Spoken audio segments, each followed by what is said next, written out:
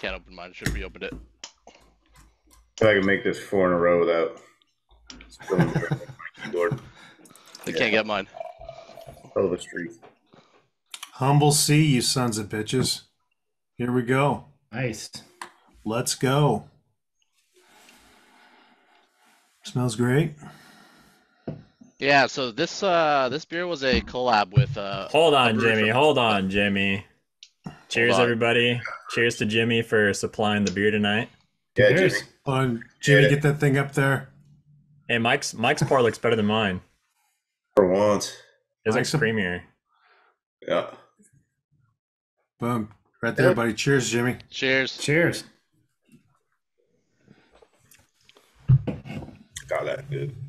That's good. Really good. Dude, Wow. this is That's awesome. fantastic. Hell yeah. Thanks, guys. Wow. Holy moly. So this is Cosmic Crocs, a quadruple dry hopped fused foggy double IPA. And 8.5% ABV, and it's got Citra Cryo, Citra Incognito, Citra T90, Mosaic Incognito, Mosaic Cryo, Mosaic T90, Nelson Cryo, and Nelson T90. So Citra, Mosaic, and Nelson, but different extracts and stuff. Yeah. So this beer was like hooked up with a brewery from Japan, actually, called What? Uchu Brewing. Oh, yeah. And Yeah, I was wondering where they're from. Hadn't heard of them. So every year we go to Yakima in Washington to do what we call hop harvest, and that's where we choose all our hops for the incoming year. So we met him in Yakima, and basically that's how our friendship started, just chatting with them, and then through email we cooked up this recipe. And Cool. for one of their beers, they did this like really cool technique that we incorporated into this beer. So that's why it's like quadruple dry hopped.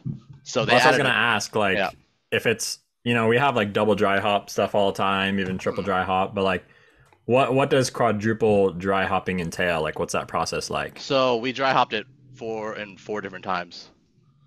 So it's How many hops like each time? So our How many normal pounds? So we measure when we do a hop dosing, we'll measure it in pounds per barrel, and typically for us it's 4 pounds per barrel, but I think like breweries that go over the top usually go to like 6 to 8 pounds per barrel. But for this one we hit about 8 pounds per barrel for the dry hop. So roughly around so our first dry hop usually is about 1 pound per barrel, and then we'll finish up the 3 pound per barrel on the second dry hop. But for this one, we kind of just spread it out 2 pounds per barrel, 2 pounds per barrel. So say this is a 40 barrel batch. So we ended up throwing about 320 pounds worth of hops into the beer. Wow. So what about like the wet hopping? Like, how much hops did you put in the whirlpool? So wet hopping is actually like when we add like fresh hops into during the hot side of brewing. Dry hopping is usually with just pellets. So on the hot side, we don't put a lot of hops. We just put like one bag, so 1 11-pound bag into the whirlpool just to kind of give it a little bit of bitterness and a little bit of flavor. But a lot of the flavor comes from the dry hop, which is added after fermentation. But like the dry hop fades quicker than like the wet hop, right? Like, yeah. So we don't really even call it wet hopping in the industry. Is just referred to adding fresh hops. yeah. So we just call it whirlpool hops, basically, is what you're referring to. Yeah. Yeah.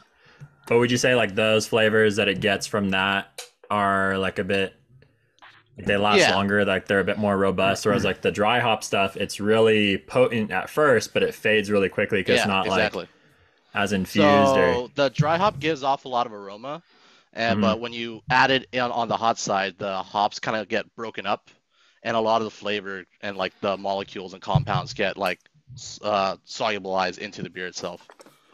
So that's like how like traditional IPAs, like, because I think most people think of IPAs as being like super bitter, like very dry. So that's like how those IPAs are made. Like they're usually just all hopped, like like when the beer is hot before it's like goes into fermentation or anything like that. And that's why it's more bitter and stuff. But then like dry hopping even though it's called dry hopping, like I know some people, I've even heard people say like, oh, it's dry hopped, so like that makes it more bitter because they're thinking like the word dry, like a dry beer, which is gonna be more bitter, but that's not what Yeah. it means at all. It just means like the part of the process that it's added, and it's actually to make it like sweeter and more fruity. Yeah, And so you get like a ton more of that fruit character instead of like the bitter kind of grassy notes that you get with like West Coast. So like with the traditional West Coast, you have a ton more hops on the hot side. So when the wort, which is just the sugar water, is just kind of boiling, we add the hops in there, and they have compounds called alpha acids basically. And those alpha acids during boiling get converted into iso alpha acids, and that's kind of what you taste. That's part of the bitterness that comes from the hops. Does this one with that process take a little bit longer than something with that's not dry hopped so many times? Yeah, so we spend a little bit more time having to like add the hops, and then once the hops are in, we'll let them sit for a couple days, and then the hops will sink through the beer, and we'll have to dump out the hops from the bottom, and then we'll have to add hops again right on top after a couple days. So, and then this beer took extra long because we dry hopped it, and then we sent it through a centrifuge to spin out the hops, and then we dry hopped it again, and then we dry hopped it one more time. So tons and tons of hops in this one. When you're doing a collab like that, do you and you're using a little bit of their processes, do you stay in contact with them as you walk through the process of making the beer, or is it something, hey, this is how we do it, put your Yeah, spin? yeah, how did they contribute? Or Yeah, so Yeah, we got the yeah. technique from them. So they did a beer that was like had a crazy amount of dry hop in it. And basically what they did was they dry hopped the beer and then they spun it. So they centrifuged it, meaning they sent it through a basically big machine, and they centrifuged out all the solids, and then they dry hopped it again to kind of get rid of all the hops before, and it helps kind of get a better yield for your beer. So once it's spun through the centrifuge, it comes back out, and then we dry hopped it as it was going back into another tank. yeah, because also I think you've told me like the more hops you add, the less beer it actually yields because the hops Exactly. absorb a lot of the beer. Yeah, because the hops are Interesting. basically like the hops are Sponges. basically just sponges for your beer, and you just lose a ton of volume. So the centrifuging cuts that down. Yeah, exactly. Basically, it's just a huge little, well, for us, it's just like a little thing that kind of like sits against the wall, and we send the beer through. It spins really fast inside a bowl, and like through centrifugation, it just like pushes all the solids out to the side, and sends a clearer beer back into the tank. So, like we love like super hoppy beers, because obviously they're more flavorful. But I know like it's not just a matter of like adding like like the more hops the better, because I'm sure it's like challenging as well. So like, what kind of like challenges are there like with making a super hoppy beer? At some point, there is like a saturation of like amount of flavor that you can get. But if you add too many hops and you don't really take care of the time, like if you don't give them, like if you don't dump out the old hops before you start adding more hops, you'll sometimes like get that, hop burn, what they describe Yeah. as hop burn, just like the really, really green flavor. So you just Yeah. have to give them time to like kind of like mellow out and settle out. That's what centrifuging also helps with. You get rid of a lot of that hop matter, and it cuts down on that hop burn for sure. And how long did you say this one took to make in total? This was probably about 3 weeks, From including the from making Yeah. the wort to when it was canned? yeah, exactly 3 to 4 weeks, I think, somewhere around Okay. there. Dude, it's super good. I mean, it's just Yeah. as it starts to warm up, it's just getting better. Yeah, It's Yeah. fantastic. Yeah, it's really really good. It's really good. Yeah, so I first met Jimmy because I guess you were following me on Instagram. But then we were both following a brewery that we like called Monkish that's in LA, and I had commented on one of their posts. So then he saw like that I like craft beer and stuff, so he messaged me. He was like, "Hey man, like I've been following your photography for a while, but I saw that you also like beer. I brew at Humble Sea, which was a brewery that I already knew about because they're really good. And he was like, "Can I ship you some free beer?" And so I said no, obviously. Like, what are you doing, weirdo? Stop messaging me. You said I'll take a. Yeah, You said I'll take a sweatshirt though. yeah. I'm basically paparazzi. Paparazzi That's over super. here. That's cool, man. Yeah, that was like 2021, I think. It was a while back, a few years ago. So he started sending me packages of beer, and I would mainly get IPAs because that's what I like. So, so Humble Sea does a lot of hazy IPAs or New England IPAs, but you guys call them foggy IPAs just for we fun. call them foggy. Yep. Just because of NorCal fog. West Coast fog, yeah. Yeah. Are you in San Fran? Is it in San Francisco? Santa Cruz, so like an hour and a Santa half. Cruz. Yeah. Yep. Hour and a half south of San Francisco. Okay. Sounds like a road trip, guys. Yeah. I've had a ton of their stuff. Double IPAs, triple IPAs, quadruple IPAs. I don't know if you guys have done any quintuples that I've had, but definitely several quadruples that were really good. I know North Park did like a quintuple that was like 15%, which is wild. Pure Project has done a few that were really good. Yeah. I don't know if I want to drink a 15% IPA. It's fun. Dude. It's a novelty thing. Yeah.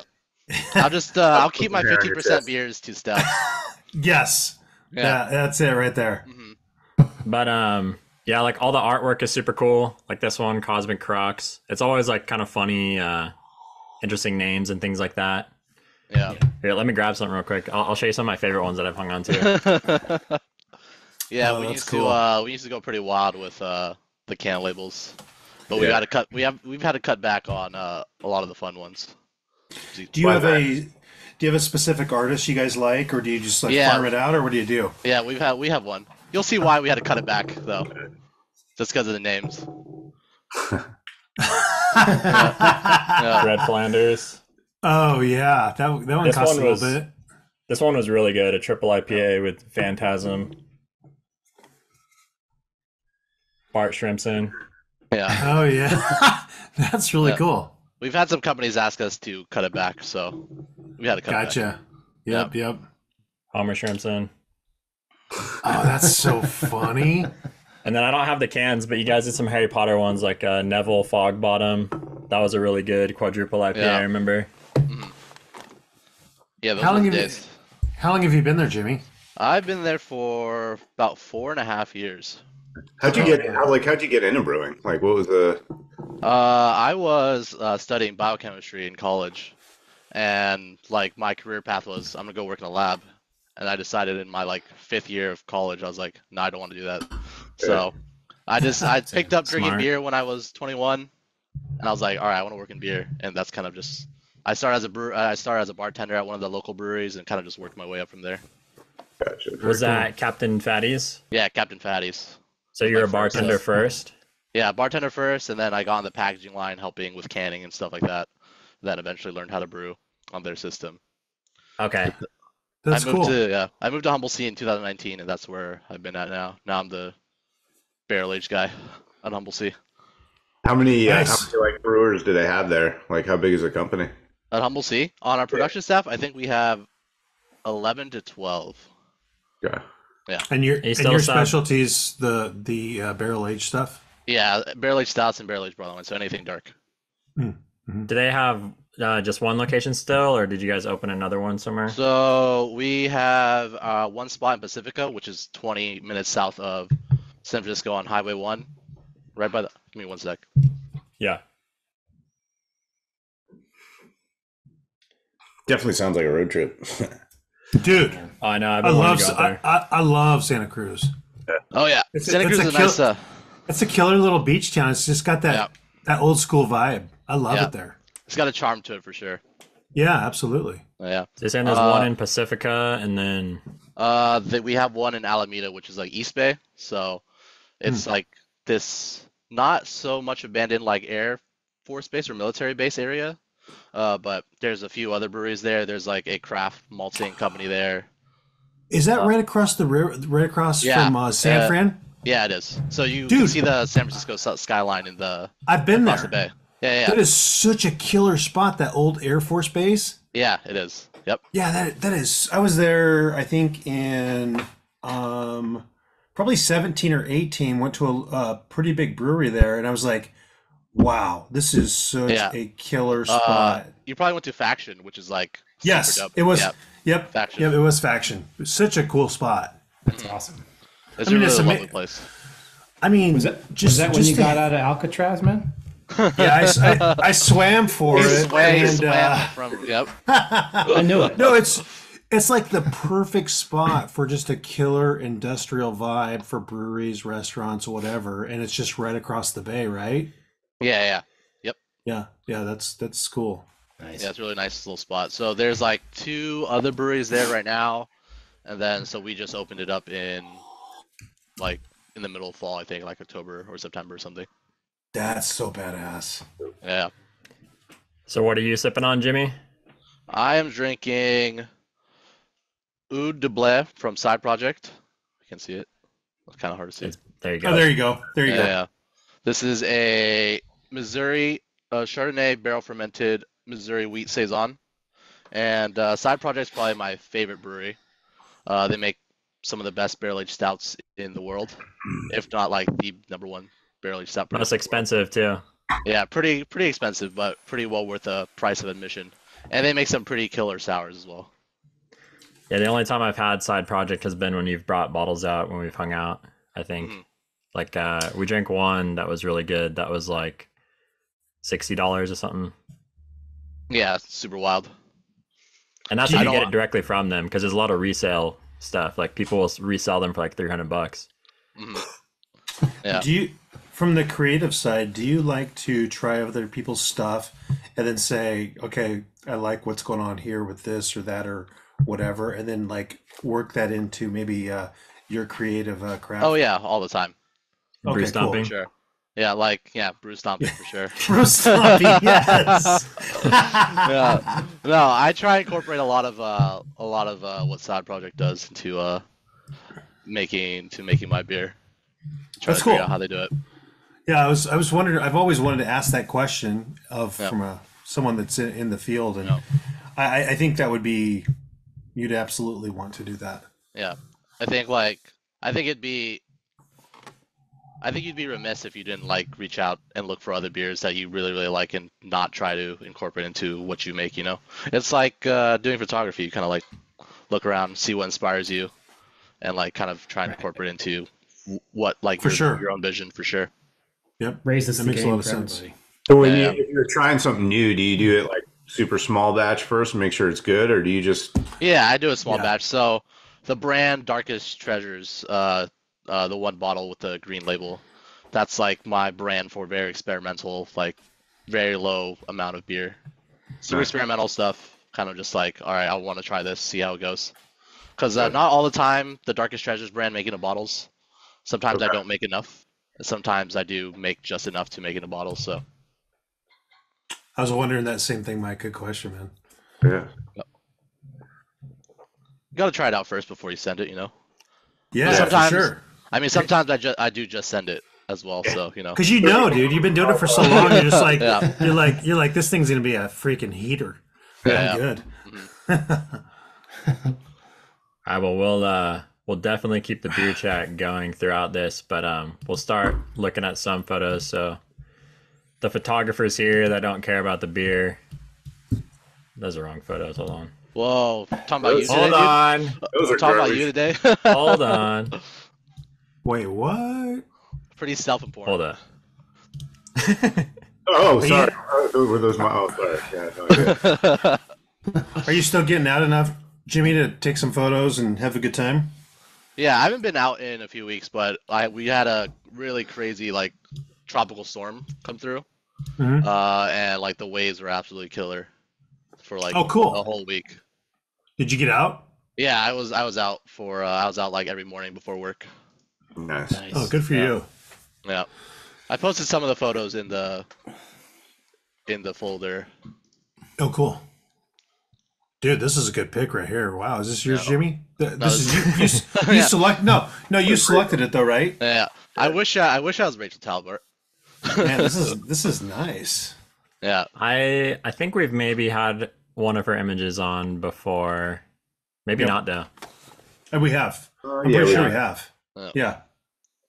But yeah, she makes some incredible like ocean photography. Like her images are just like so powerful to kind of like look at and to view. And I love in this photo like the lighthouse and the kind of size of the wave kind of gives like this crazy perspective of like look at this massive wave compared to this lighthouse. Even though like the lighthouse is like probably pretty far back in the background, there's just this like contrast. Yeah, looks like the wave is just like about to swallow it or something.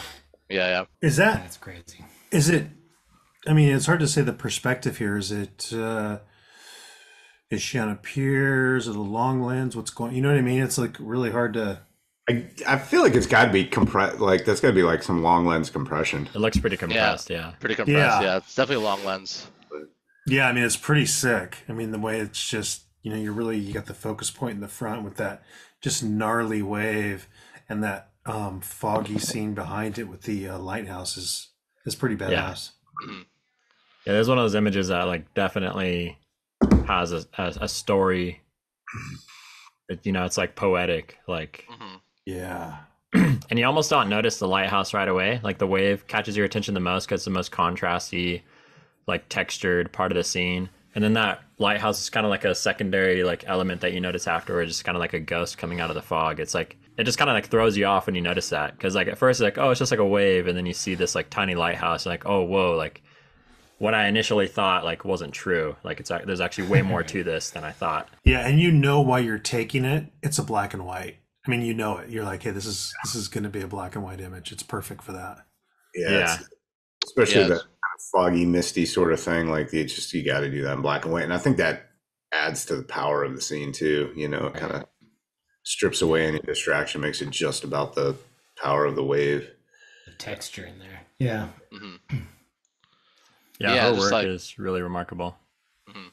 And like even with these like super powerful scenes, she also has some like really nice quiet scenes that are like very kind of just like peaceful and it's just like so contrasted to like this powerful wave and all these storm photos that she has. Yeah, I love her work of like all the sand patterns and like small little shells with water swirling around them. Like it's all really intentional and really creative. Mhm. Yeah. Super Yeah, well done. You don't really see because like a lot of her work is very very original, and she's definitely a big inspiration for me when I do like ocean photography. Yeah. Yeah, she's like the queen of the sea Mhm. in the photography sure. world. Yeah. She grew up like on a boat too. Really? Yeah, she grew up like on a sailboat or something like that, where their parents like they lived on one for several years or something like that. That's really sick. Makes Yeah, sense. Yeah. Yeah. But She has such a passion for it. It shows, it's so evident in her body of work, which is immense. It's like you can't really create that kind of Connection. body of work, and that connection and that cohesively if you don't have that super deep driving passion for the subject matter. She obviously does. It's just phenomenal. Mm-hmm. Super nice. I think it's near. She shoots a lot near where she lives now too. That particular area is prone to some really pretty awesome wave action and things bouncing around and smashing. Yeah, even with the storm that we just had, I didn't really get a lot of like wave action like this. It's like super crazy. Yeah. Get a lot of like stuff crashing off the bluffs and stuff, but like nothing. You don't like get to see a lot of like crazy formations like this. Yeah, her whole series of like I think it's called the Sirens of the Sea series. Right. Maybe that's what it's called. But it was like these different like Greek like mythology characters, like gods and like stuff like that. Like these waves had like faces in them and stuff. That was really crazy. Yeah. That was like some of the first stuff I saw from her. Yeah. Some of the like her photo face off is like insane, where it's like careening off of like a pier or like it's like a barrier thing, like a jetty. Like a seawall or something like that. Yeah. Mm-hmm. And you just That see was like crazy. a ghost face. Yeah. It's like the Scream So mask cool. or something. Yeah, super cool. That's pretty sick. Yeah, she's got great stuff. This dude has nice stuff. Yeah, that has money. I remember when I first saw this, I was like, "Holy shit! Is this like a microscopic microscopic photography, or like what?" But basically, it just looks like an amoeba or like some kind of thing that comes out of like a cell, you know. That's exactly what I thought, an amoeba. Yeah, it's kind of wild to kind of like see. You have no idea what the scale is here. It could be like a really big puddle, really small puddle, like microscopic ripples and like really soft mud, or like bigger ripples in the sand. Mm-hmm. He's in Alaska, right? I think he's Pacific Northwest, actually. Yeah. I think you're thinking Alaska because his tag is like AK, because his name is Aaron Cron, but he goes by Jack. It's like his middle name. That makes sense. It's like AK-31 or something like that. AK-47. Tacoma. He's out of Tacoma, Washington. Yeah, there you go. Yeah, he's got some stuff, man. I follow him, but I haven't looked at his stuff in a long time. That's wild. Wow. Yeah. Man, it looks like mercury, like that metallic liquid kind of vibe. Yeah. To it. Yeah, I don't know if this was like taken on a beach or just like walking through a forest, but you know, it's just super hard to tell and like super pleasing to look at, the ripples and just like it almost looks frozen. Yeah. Yeah. You know, if you go down to the bottom, like just to the left of the water, it looks like it's kind of frozen, maybe. Yeah, kind of. Yeah, I don't know. I think it's like the blue reflection and like that white sheen that it has that gives it that look. Yeah. He hashtagged it. I'll close up. Wanderlust. Hashtag Wanderlust. Yeah. So I think whatever it is small. Yeah. It's not like a. Yeah, it looks like there's almost like ripples too in that like puddle as well. You can see like it's a straight up lagoon. Probably just beer on a bar floor or something. That's a good call. Yeah, that blue beer, you know. Yeah. I'm glad you picked one of Jack's images because I've been wanting to feature something from him on the show for a while. There's just like such a long list of photographers I have in mind. Yeah. So many good photographers nowadays. It's crazy. I feel like there were like 15 people when I first got into it, like that were like professionals, and then now it's just like everybody is amazing. Yeah. I mean, like, and not everybody's even a professional anymore, right? Like a lot of amateur photographers are like absolutely incredible too. You know, they don't do it full time, but they are absolutely crush it. Right. Yeah. It's just like a lot of people have reached that level. Whereas before it was kind of like, you know, there was just like a handful of guys we really looked up to. And we were trying to figure out how they were doing stuff. And then now it's like everywhere I look. I wonder what that is. I mean, is that, do you think that's like technology, like on the post-processing side? Is it like social media? So you're just getting more exposure to it? I think it's so, yes. New, right? Yeah, I mean, like they've always been out there, but now we can find each other. Yeah, I guess. Yeah. I don't know how. Maybe a lot of people just started recently and they've gotten really good. I feel like they've only been doing it for like 4 or 5 years. Yeah, I just started like 3 or 4 years ago too. So you know, I think. Yeah, I was gonna say you started like in 2020, 2021. Yeah, so COVID definitely was like a big, you know, pusher for getting outside and people picking up like their cameras to go shoot and all that stuff. Mm-hmm. I mean, like personally speaking, like I don't think I would have had the drive to like continue into photography if I didn't have as much material like to learn from so readily accessible. And so, you know, I wonder if that's kind of what's kind of catapulted people. Whereas like if you rewind 20, 30 years, it was like if you wanted to learn, you're going to get a book. I mean, maybe go to a workshop, but like it's like you can plug into YouTube or you know, download some tutorials and, you know, you have tons of information readily available. And I don't know. And the only work you would be seeing is, you know, stuff out of magazines. Yeah, exactly. You know. Great point. There's going to be a hashtag ad, Eric Bennett tutorials. Yeah. Yes. brought to you by our sponsor. Yeah, it's going to be a commercial break right now. It's going to come on right now. Get ready for a groundbreaking new video by the world-famous award-winning unforgettably epic fine art extreme adventure landscape traveling lifestyle photographer, Eric Bennett. In this video, you will learn about exposure blending, luminosity masks, dodging and burning, color separation, and much more. Adding rainbows, moons, another moon, more moons, adding lightning, adding hammocks, adding tents, adding girls, adding everything. Buy it now. And for an unlimited time only, you can also sign up for a workshop, buy a print, or take an exclusive private special post-processing letter at full price. VHS copies can also be ordered upon request. Visit bennettfilm.com and get yours today before these babies sell out. 3, 2, All right, 1, back. boom. Exactly. And the book. Oh yeah, I gotta plug that. Gotta plug that book. Oh yeah, you know. Core subject.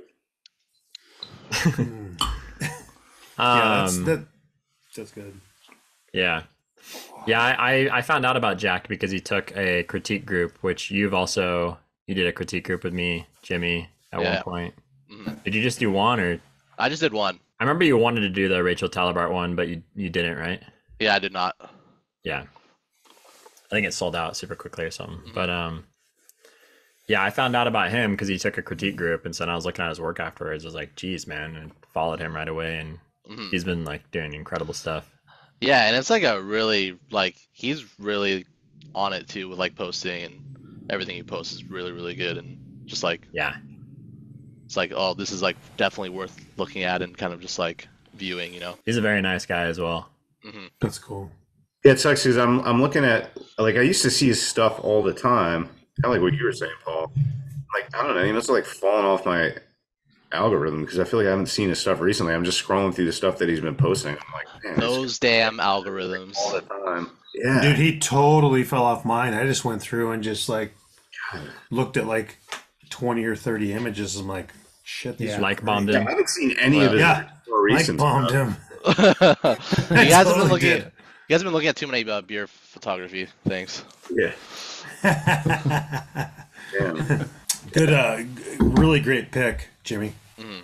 For sure. Yeah, like I knew I wanted to feature Jack on this, but I think this was like the photo that kind of just like really, really blew me away when I first saw it, and it really stuck in my mind. And that's like, oh yeah, I really have to feature this one. Yeah.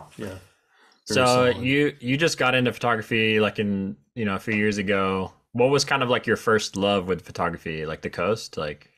Yeah, definitely the coast, because I've lived by the coast pretty much my whole life. Yeah, and it's like you already had a connection there, so then that's and I can just walk. So I lived 20 minutes away from the coast as like a kid, and then when I went to college, the beach was like literally a 2-minute walk, and right now the coast is still like a 5-minute walk away from my house. So I've kind of just like never left the coast. That's cool. Can't complain.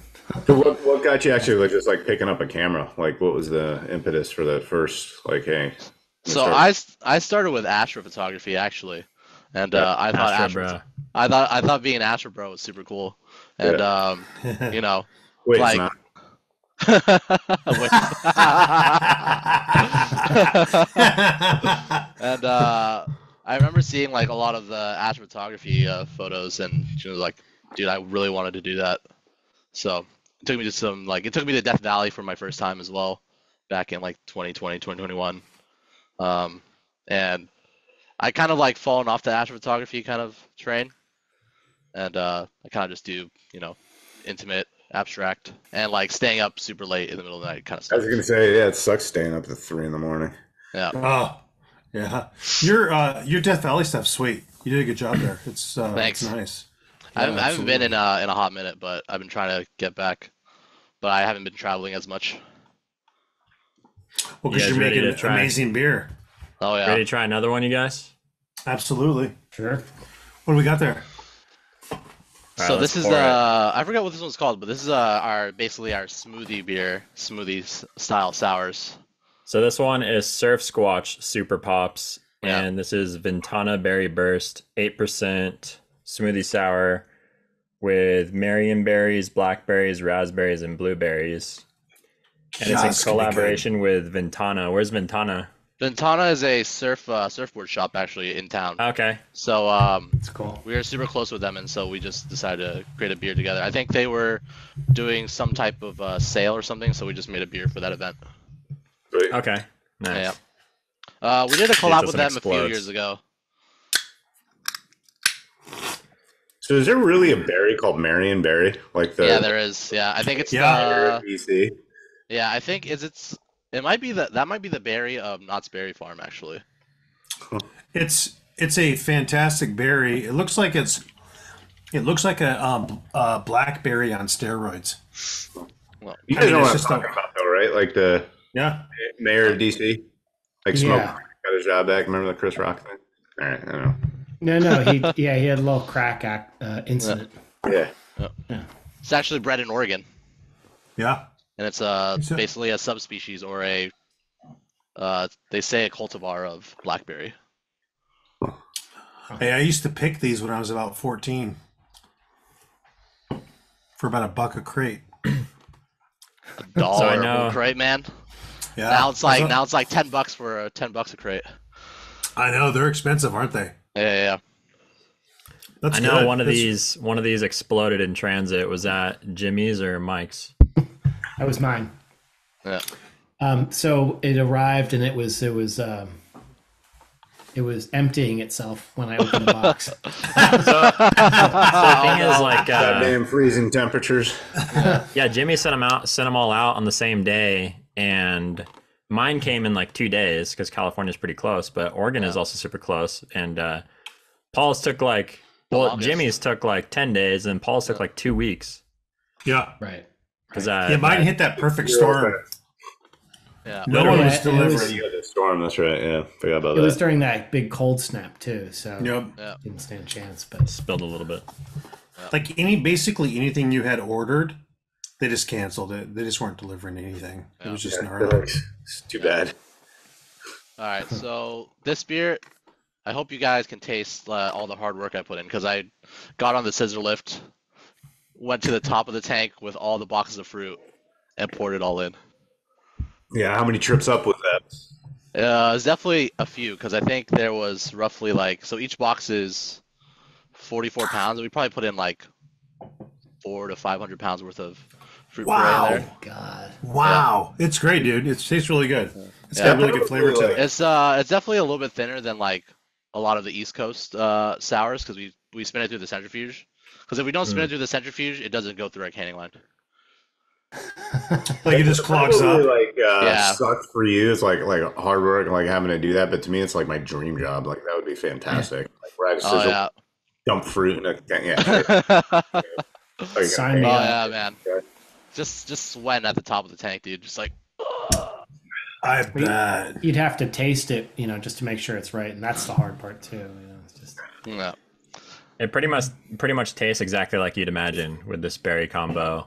And it hides the 8% really well. Like we drink a lot of smoothie sours, but usually they're like 6%, 7%, like Mortalis and stuff. So what goes into like making a smoothie sour? Like, is this like a Berliner Weiss base to begin with, or what kind of a base are you doing? That's actually very similar to how we would brew a foggy IPA. Lots of like super light Pilsner malt, so super light grain, and then we'll add a ton of wheat, just to add protein, which like adds to the haze. So in foggy IPAs, the pump. Yeah, exactly. We're gonna pump up the base beer, and so a lot of protein adds to like the softness of the beer, and in foggy IPAs, the proteins create that like really stable haze in hazy beers. Right. Then we'll ferment it out with a sour yeast. So basically, we get 500-gram bricks of yeast that produces lactic acid, and the yeast will ferment out the beer to about 10 to 11%, and then we'll fruit it back with a bunch of fruit puree down to 8%. Okay. So there's like several ways to like make these beers. A lot of people still kind of do this overnight sour, where they'll essentially brew the sugar water, and what they'll do is they'll add actual lactobacillus, which is lactic acid bacteria. That's like a kettle sour? Yeah, kettle sour, exactly. And they'll let the lactic acid basically kind of chew on a little bit of the sugars, and that'll just kind of create the sourness. For us, we'll just add the sour yeast into the fermenter itself, and the yeast itself will just create the lactic acid. Yeah, so this one isn't like super sour though. Like it's not super tart. Yeah. It's pretty smooth, which I like, because sometimes they're too sour and tart, where it's kind of like sour patch or something. And it's like hard. So to once enjoy. You start hitting like the 3.5 to 3.4 pH, it gets really, really sour. So this is probably up there around like 3.8, 3.9. Okay, that's really good. It's like Bennett said, it's super smooth. super smooth. It's yeah, really super nice. drinkable, and like sometimes I find that like a lot of the East Coast style smoothie beers get really really thick, and syrupy sometimes. That's how we like them. Yeah. Yeah. But I don't really drink a lot of smoothie beers anymore. I do make a lot of them though. Yeah. Yeah, you guys do super pops like what, once a month, every 2 months? Yeah, somewhere around there. Especially once it Nice. starts getting into like the warmer temperatures, we'll start making a ton of them. For sure. Have you hit any of that Brewhost stuff, Jimmy? Yeah, I have. This is actually super crazy good. We're doing I'm surprised a you collab guys with haven't them. done a collab with them. Oh well, I'm gonna spoil it a little bit. We're doing a collab for our 7th anniversary, so Nice. Stout. I'll send IPA. out a IPA. I'll send some to you guys. I just Hell stood yeah. in that line for an hour and a half last weekend, so Oh, it's yeah. near and dear. It's Is he near and dear to still- my heart. Where is he? Does he have a brick and mortar? Or is he still brewing out of Great Notion? No, he went from Great Notion over to Brews? Was he Living brewing at House. Brews or Living House? Living House. Living House, and then for the last 6 weeks, maybe 8 weeks, he's been building his brewery, which Okay. is right down the street from Great Notion. Mhm. And dude, it's looking sick as fuck. Nice. So it's gonna open here in about 5 weeks, Oh shit. 5-6 weeks. Yeah, so Nice. it's a pretty cool scene down there. I mean, he's Mhm. putting out really good stuff. He just did a collab with Brews Brewing, and he's doing a collab with Great Notion. I think both Mm-hmm. Yeah. those are going to be stouts. But, Nice. his shit's great, man. Yeah. I love Brews. I need Brews to makes send really you beer. some. I'll send you some. All right, we can do a trade, dude. I'll send you our Brewhouse collab whenever it comes out. Okay, yeah. You want a stout or you want IPAs? I want stouts mostly, but I rarely drink Okay. IPAs anymore. Okay, I'll hook you with some stouts. Yeah. Like if you look at my fridge, it's like either barrel aged sour or barrel aged stout. Okay, I got you. Usually not in between. No, that's cool, man. Yeah, I'm stoked for this thing to open up finally. Yeah. Mike, Is you gonna it crack is this it one? downtown Portland? Yeah, I gotta go grab that. It's good. It's in the northwest area. That's a little bit of an industrial spot. Okay. And it's literally maybe 10 minutes from downtown. It's been years since I've been to Portland. I've been to Seattle quite a bit. Well, if you come out, hit me up. Yeah. I wanted to do actually the Ridgeline Trail around Mud Hood one day. Oh yeah. Yeah. Yeah. That'd be fun. Mhm. Yeah, that'd be a fun. It's a pretty good one. It's there's quite a bit of elevation gain and loss around that, and I think if you want to pick it up a notch, you can do it in 2 days. If you want to take it a little bit chill, you can do it in 3. Yeah. But there's some good stuff around there. I'd probably do it in 3. Drag along my camera gear. Yeah, I would. I'm on the three move as well. Yeah. I thought you were going to say you're dragging a cooler. No, we can bring Bennett. He's a freaking mule. That guy. We'll bring him, and he can carry like a 24-pack for us. I've seen it before. Dude, He's a savage. He'll bring a 24 rack of Keystone, dude. Call it a day. Yeah, he's an animal. Oh man, when's the last time you had a Mike. Keystone? Never. I've never No had way. one. Oh, Never had a God. Keystone? It's been 15 for me at least. Yeah, it's This been, was it's been a released while this since I morning. had a I don't even Keystone. feel like I see it anymore. Yeah. Yeah. Are they still brewing in Pennsylvania, I presume, but maybe they're not doing it anymore. Yeah, if I drink a macro, it's usually just like a Miller High Life or like a PBR or something. Yep, super chill, right? Not even worth it for me. Yeah, bro, you got TF Brewing there. You got like TF Brewing is actually crushing it with the lagers. Yeah, they're good. Mikey, what's the verdict? Dude, I love it. So I do like I've kind of like what you were saying, Jimmy, about the East Coast versus West Coast. I actually like this a lot better. I think it's got a lot of flavor. Like I do like the ones that we get out here, like the Mortalis. They're good, but I grow tired of them pretty quickly. And like this is something a little bit more in line with like something I would see myself drinking a little bit more frequently, like seeking out. Like I feel like if I had ready access to them here, I'd buy a 4-pack of a sour, you know, like I don't know, once a month just for shits and giggles or less.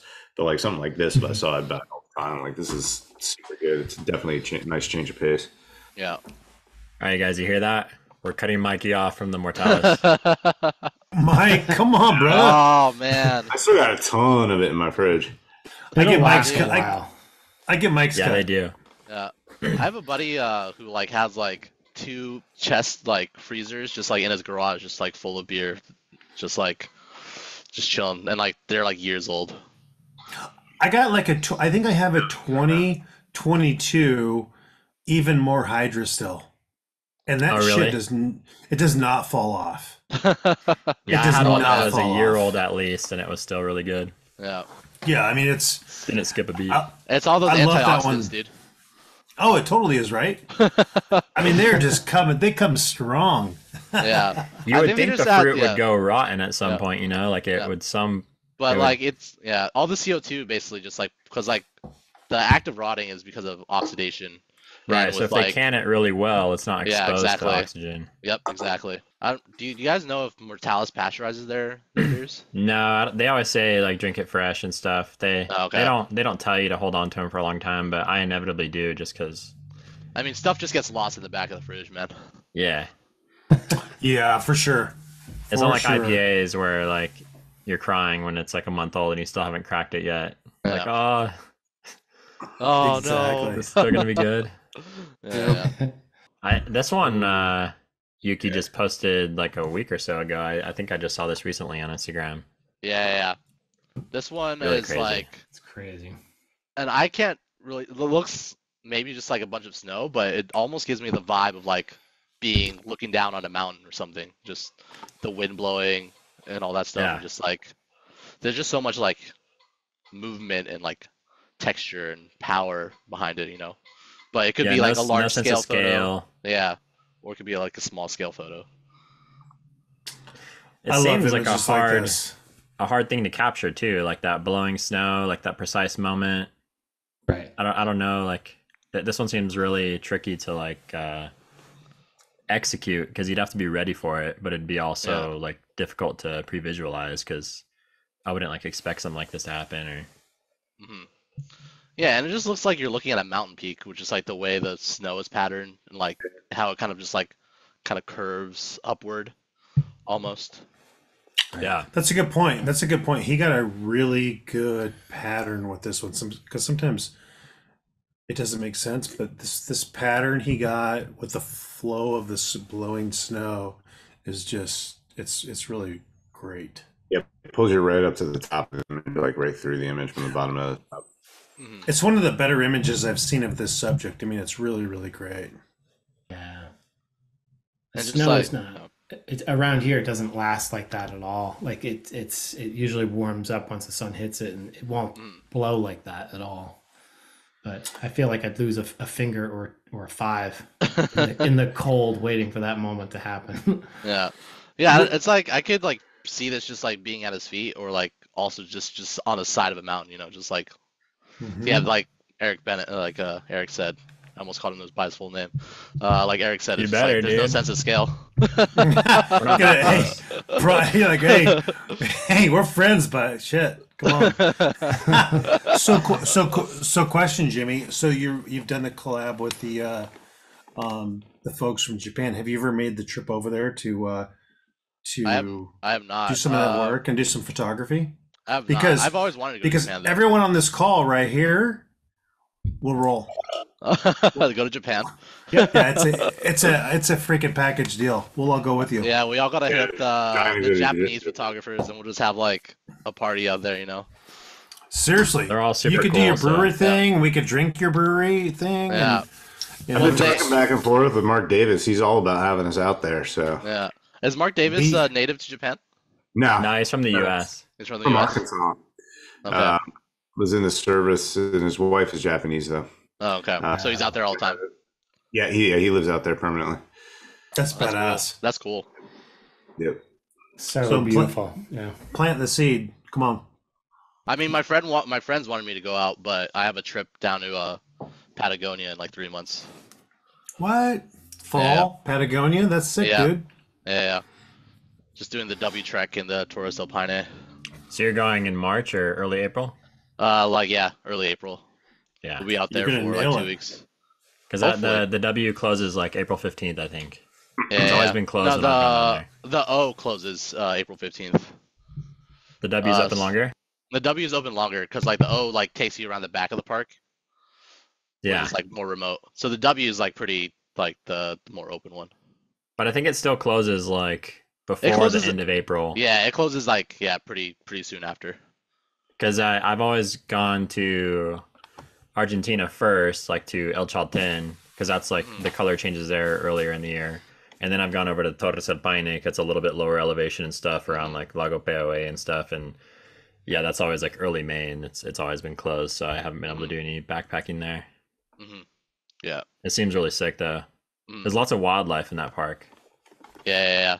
Super excited. Pumas, guanacos. I'm trying not to get eaten by a puma though. It's a good idea. Try to avoid Yeah. that. They do bite. Yeah, this image is insane. I Yeah. remember seeing this one and thinking I wanted to feature it at some point. I've been wanting to feature something from Yuki as well, because Yeah. he's got really great work. Dude, all the Japanese photographers I follow, they are incredible. They I know, absolutely and I just found like 5 more this week that just like I don't even know how I found them. They just like randomly popped up like as recommended or something, Yeah. and I was like, damn, there's more of them. Yeah. They're also like they're also really tight with each other, which is super cool. It is. It seems- It yeah, seems I mean, to be I a imagine tight the- community. I imagine it's kind of a small community. It's not the biggest country in the world, you know. It's just an island, so Mhm. they're Yeah. probably all in the same area. Mhm. Yeah, it seems like a super cool culture and community. This one blew me away when I saw it a Yeah, couple this weeks one ago. was crazy. Anna Morgan has got to be like the number one like repeat like Yeah, there's like number 5 for her, I think, on our show. Oh yeah. But well deserved. yeah, for sure. No one's complaining. Yeah. Nope. She dropped I love something it. today. It was I was like, oh my goodness. A banger. Yeah, she'll be back on here. Yeah. Yeah, when I saw this one, I was like, what the hell is this? Like it's Well, when I first saw it, I thought it Yeah. was like a satellite image of like, or like some, like I didn't see who had posted it yet. Like I just saw the image, like just caught my eye right away, and I was like, I thought it was like some kind of like CGI thing or like digital art of like Earth like colliding with like another planet or something, you know, like it's crazy. And then I realized Yeah. it's like the iridescent biofilm that I've photographed a lot in Utah. yeah, so is it just like the breakdown of like organic matter by bacteria and just kind of gives Yeah. all this color? Yeah. Mm-hmm. Yeah, it's like this oil that Yeah. like this film that forms on the surface if it's left Mhm. alone for a long enough time. Yeah. So good. That's wild.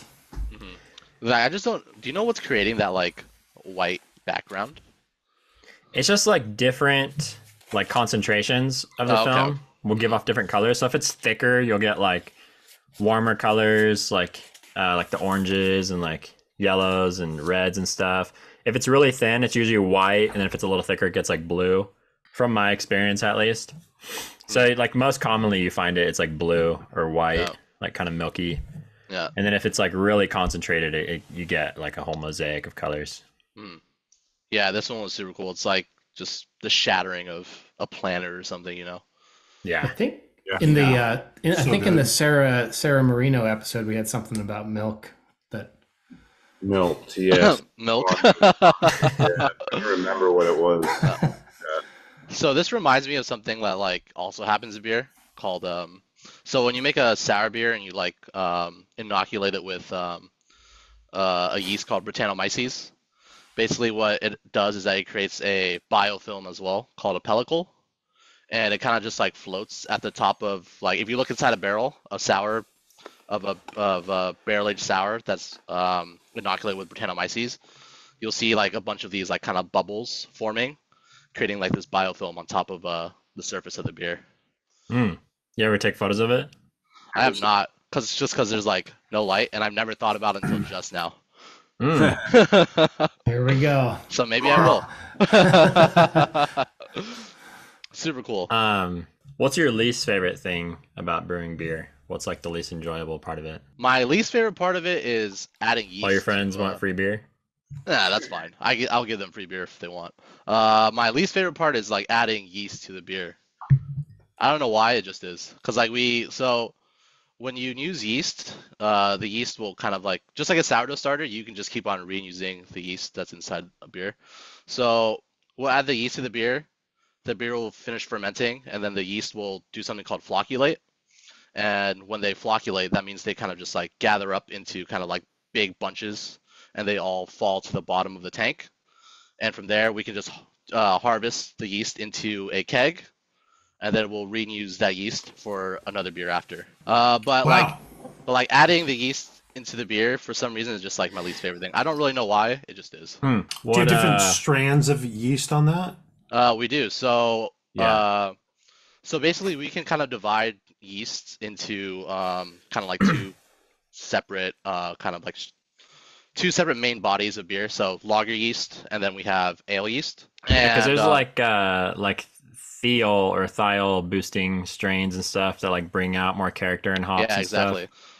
Yeah, so lager yeast is your kind of like bottom fermenting yeast. They ferment slower, they ferment at lower temperatures, and they kind of like give a more clean kind of fermentation. And then you have your ale yeast, which kind of produce more flavorful compounds, and that's why when you brew a hazy or a IPA, we'll use ale yeast, and that'll kind of give off like a lot of flavor compounds called esters, and that's kind of what's responsible for a lot of like fruity aromas in your beer.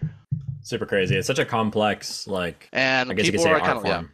And people are kind of like dabbling in, GMO yeast, right? Where like they, like Eric was saying, like thiol boosting yeast. So when they ferment, they'll kind of change a lot of they'll ferment a lot of thiol products, and that's kind of like what gives a lot of crazy grape, kind of like white grape flavor. Yeah. So thiol being like kind of refers to a lot of sulfur compounds, and we all know like sulfur compounds kind of like give off a lot of, are like very pungent, and basically the thiol yeast, the thiol yeast kind of like converts a lot of that sulfur compound and give you a lot of like kind of boost in that white grape flavor. Yeah, I know you use it a lot when you use like Phantasm or. Yeah, and Phantasm is a freeze-dried like grape skin. Yeah, that's what Phantasm is, and it's like pulverized grape skins. Yeah, exactly. And those grape skins contain a lot of thiol compounds, and the thiol boosting yeast will munch down on those thiol compounds, and that's how you get like a lot of crazy tropical flavors. Get the most out of it. Yep, exactly. There's a brewery around here that does. They do mostly sours, but they do mostly wild fermentation. Do you know what that is? I've always wild fermentation is using yeast that is native to where you live. So they just like expose it to the open air, right, and let the yeast that's like floating around. Yep. Right. So when they do that, they specifically specify a spontaneous fermentation. You just kind of let stuff fall onto the beer. When they call it wild fermentation, I think they do is that they'll harvest, or they'll take a sample of that yeast of the wild yeast, and then they'll grow it up enough to inoculate that beer. Okay. So I'm not sure if you're talking about like Hill Farmstead. No, I think they do too. No, I was talking about Hermit Thrush, but it's much smaller than Hill Farmstead. Yeah. I haven't had a lot of their beers. I just know I follow them, and they're always talking about wild fermentation this, wild fermentation that. I've never understood what it was. I think other half out in the Finger Lakes was dabbling in it a little bit. Yeah, I'm not sure if other half still has a sour program or not. I think they had a wild program for a little while, but the only bottles I see them doing now are stouts still. Yeah. Not really. So like a lot of sour programs have kind of just like disappeared because the demand for wild fermentation beer has kind of like gone down quite a bit. But a lot of difficult, time consuming. Yeah, exactly. It takes a lot of space, and if you do it wrong, you can contaminate all your other beer. Yeah. So you need delicate. you need a lot of separate parts if you want to make really, really like wild beer, because Brettanomyces and other types of bacteria are very virulent, and they will like infect all your other beer very, very fast if you're not on top of cleaning and stuff. Yeah, so that's why a lot of like breweries that specialize in sour beers, they don't make a lot of other clean beers, just because like there's a very high chance of them affecting other things. That's all these guys do. Liability. Yeah. What do you feel like is kind of around the corner for beer? Like what kind of like new stuff is in the works that you think will become more mainstream? I mean, it's every year is gonna be the year of the lager, because I think slowly but surely every year like lager starts to like kind of get a climb back into the mainstream. Well, you can only like go so crazy with like, you know, Yeah. dry hopping and sours and like Yeah. you can only turn the volume up so much before you have to go back down. Like there's no Yeah. other direction to go. So hazy IPAs are here to stay. They're never gonna leave. But a lot of people are turning back to the cleaner West beers Coast. like West Coast lagers. A lot of people have stopped drinking a lot of like pastry stouts. We don't make a lot of like non-barrel aged stout anymore. We mostly just make barrel aged stuff because you add the complexity, and if you're gonna add that many ingredients to something, might as well just make it a barrel aged beer instead of a non-barrel aged beer. Nothing like super groundbreaking though, like really good Yeah, non-alcoholic beer or I mean, we've been doing a lot of non-alcoholic beer for sure. yeah, like hop water. Yeah, we do a ton of hop water too. How are those? I've been curious. Actually, I drink a lot of hop water at the brewery, just because like it's super refreshing, nice and crisp, and Is it like a LaCroix, but yeah, it's like a LaCroix, familiar but it's beer flavor? with, yeah, flavored with Citra or Mosaic or Simcoe or something, Yeah. But we've been selling a lot of our non-alcoholic Pilsner as well. Mm. People will drink the non-alcoholic Pilsner in between beers. I didn't know you guys are making those. Interesting. How close is it to a normal Pilsner? Honestly, it's not far off. You're still missing a lot of the complexity from like fermenting with a lager yeast. Yeah. And like it's very stripped back, but you get like the essential flavors of like the noble kind of like noble grassy hop flavor, like you would think of like a Pilsner. But yeah, a lot of breweries are starting to pivot towards more like low ABV non-alcoholic options. People are starting to find that it's very hard to capture like the younger demographic, people who are just starting to drink. People are trying to figure out like the best way to capture people who are just turning 21, 22, like because they've been growing up with like seltzers and kind of like crazy like cocktails and stuff, so it's harder to get people who haven't been drinking beer to like get into beer when they have so many other options. Right. I actually like didn't like beer at all though until I would say I got into it in like 2018 maybe. Like right after I got married, I started trying stuff. Like I drank in high school and stuff, and random crap that you could get, whatever you could get the homeless dude to buy you at 7-Eleven. But when your first exposure to beer is in college, and it's like Coors Light or Bud Light or something like that, it's it's kind of hard to like think that there's leaves more a bad taste in your mouth, literally. Yeah. But exactly. yeah, so like I had no idea that this kind of stuff existed until my friend Jimmy Geekus, that's in San Diego, showed me like the really good stuff, and here I am making a show about it. And yeah, and there's definitely like a retraction in the beer industry as well. A lot of breweries closing and all that stuff. So, yeah, that's been pretty. So crazy. it's hard to compete with like people who just kind of like want to get fucked up. And it's like, why would I drink a beer when I can go drink like a bunch of White Claws and stuff like that? Yeah, because this stuff isn't cheap. Like, so if you're trying to drink like 12 beers, this is not the way to go. It's going to be like a $200 night. Yeah, exactly. Yep. Whereas, other stuff like. But for me, where I just drink like one beer every other day or so, maybe 5-7 beers a week, it's like $6 for a beer is nothing. Like, the 14 White Claws sounds pretty good. I mean, they're making 8% White Claws now, so they're bringing up the ABV. Yeah. Triple White Claw. Oh yeah, dude. No laws when you're drinking claws, baby. Oh yeah, dude. I feel like I saw a non-alcoholic White Claw somewhere too. That's well, just like, a LaCroix. That's a LaCroix. What's the point of yeah, exactly. Seltzer. Brand recognition. All right, this one is I love both of these guys over here, Petros and Claudia Kublis. They make some really incredible, dreamy photos. And this one's just like, when I first saw it, I thought it was just like more mountains, but it's actually just looking into the distance of like water and just a lot of texture, a lot of waves. And just like that serene kind of just like white all the way towards the back. Just like super draws you in. They have these really crazy, like atmospheric, ethereal seascapes, like where it's just water and like clouds, or very simple but so dramatic, and like they do so much with so little somehow. I've been following them for a while, but I just realized today that it was 2 people when I went and looked at their account, because I was trying to find it's PC Kublis on Instagram, so I was trying to find out like the actual name. Husband and wife. I have no idea like whose photos are whose, but they seem to both be really good because all their stuff is really consistently amazing. Yeah, super dreamy, super like ethereal, like you said.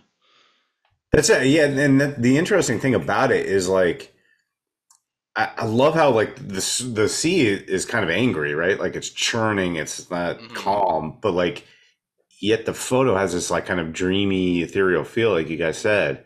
And it's and like I love that conflicting kind of emotions. Yeah, absolutely. I mean, that's when I first saw it. It was almost confusing in a very good way. You know, it's just It's still cohesive, but it just feels calm somehow at the same time. Like it's pretty amazing they're able to do that. Yeah, you just kind of follow it from bottom to top, and you just like kind of ride this like wave of emotion, you know. For sure. Yeah. That's a good way to frame it up. Just like if you follow it through the image, it's there's a lot going on there, and it's pretty beautiful. Yeah. Hey guys, we got some work to do. Yeah. Yeah, if you guys couldn't tell, I really like water. Yeah. Where we head I was next? expecting you to bring some seascapes and stuff to share with us, so not surprised. Yeah, they've got really great work though. I recommend to check out their account. Like I don't even know how I found them, but I've been following them for a while, so I recognize this when you sent it. That's not And really. they have Yeah. Go ahead, Jimmy. yeah, they have a ton of like Eric said, they have a ton of scenes like this that kind of just like give you this feeling of serenity, but you're in the middle of the ocean, you know, where you're kind of isolated, but you also have this feeling of just like calm and serenity. Yeah. What are we opening there? So I've been really curious about this one because you guys did this one last year, and then by popular demand. Yeah, so this is our again. second collab with Killer Acid. So Killer Acid is a art company. Oh shit! And they do. And if you look at the label, they made the label. And obviously, with the name Acid, you got to make it a crazy color. Okay, so it smells like straight up dank weed. Yeah. So That's the first thing. yeah. So there's a company called Abstracts Technology, and they create they will isolate the terpenes in weed and turn it into a water soluble extract, and that's what we put into this beer. Is that Well, what weed is in the same plant family as hops, right? Yeah, they are cousins. They look like identical, like the cones and Yeah, exactly. except It does hops are smell more like- like a vine, whereas weed is like like a plant. grow it in a pot. Yeah, exactly. That Not that I would smells know, like but- that smells like straight weed. Yep. It So- And smells it's green. First green Yeah. beer I've ever had, I think. So we use too. spirulina. Wow! Green and- Cheers, green mate. To make it green? spirulina. Okay. Yeah. So it's healthy. I mean, it's good for you. Oh yeah, it's a superfood. Wow, that's really nice. Yeah. It's very good. It's Yeah, this it's a is- pretty crazy beer. Dank smoothie triple Yep. IPA. 10%. Killer acid. Unbelievable. I also With went to the top of the Citra- tank. Yeah. Citra, pineapple, mango, passion fruit, spirulina, and terpenes. Yeah. You may have said it already, Jimmy, but what's Killer Acid? Killer Acid is a art company. Okay. Yeah, and we're really good friends with them. So they made the label for the beer. Oh, cool, Yeah.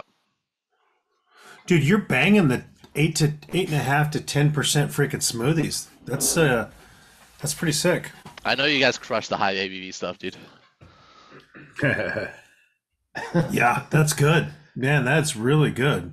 Yeah. I when I saw the color, I was like, I don't know about this, but that tastes phenomenal. It is really, Yeah. really unique and good. It's super unique beer. Just like when I first smelled it, like when it was first finished, I was like, yeah, this smells like straight up weed.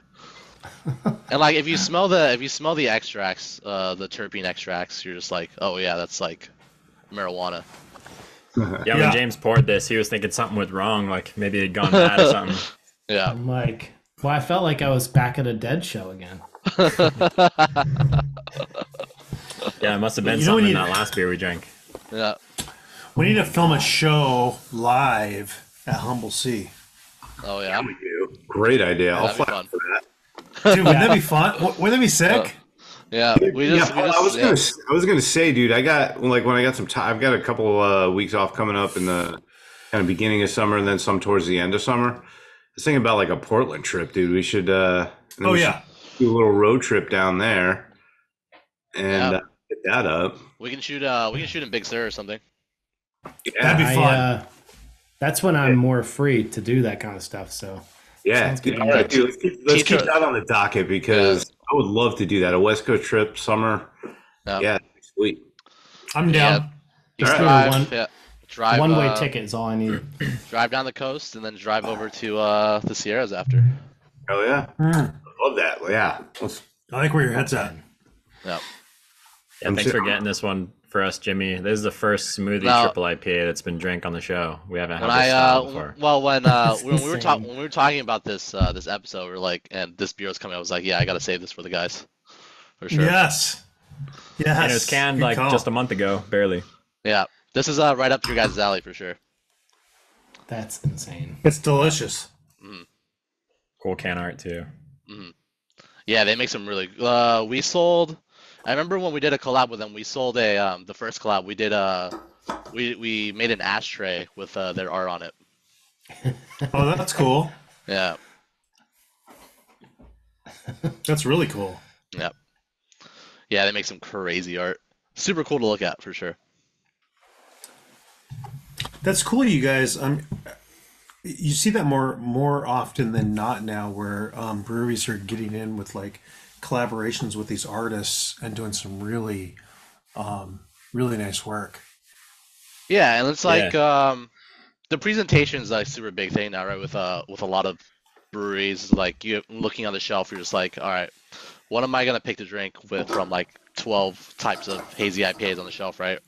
You're like, all right, which one has the coolest label? I remember back in the day, that was like, Exactly. all right, how was I gonna choose a beer? Oh yeah, this one has the coolest label. So It you gotta, adds to the experience though, like yeah. When It you take a does. picture, of the beer and the label, you're just like, oh yeah, that's sick. Like Right. my favorite breweries have like some of the craziest labels. Like Holy Mountain's probably one of my favorite breweries. Holy Mountain has some pretty incredible artwork on their bottles and cans and stuff. I think Burial is the best.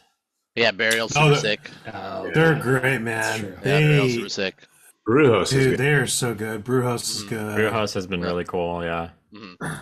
Monkish had some cool stuff for a while. How often do you guys drink Treehouse? Do you guys drink Treehouse often? Never anymore. I do. Well, I have. Like, I haven't recently. I don't know. Sometime within the past 6 months or so. So my mother lives like literally a quarter mile from their brewery. So every once in a while, like visit her, and she'll be like, "Here," and she'll have like a pallet of it that she bought for me. Yeah, it's I don't know. I feel like it's kind of falling off a bit. Yeah, it's kind of crazy how big they got. Actually, like they have. They so many- were like the number one. Yeah. Crazy And, lines like- and stuff. People and meeting they- and stuff. Yeah. Their King Julius is still pretty good. That's Yeah. That's always kind of been their flagship. Yeah.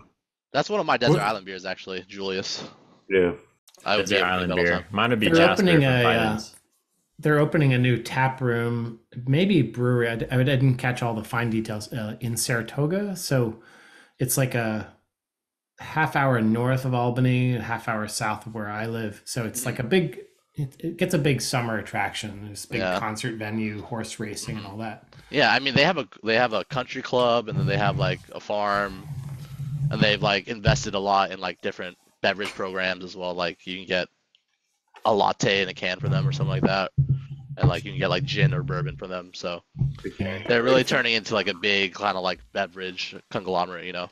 In 10 years, if they do a retirement community, that sounds pretty good.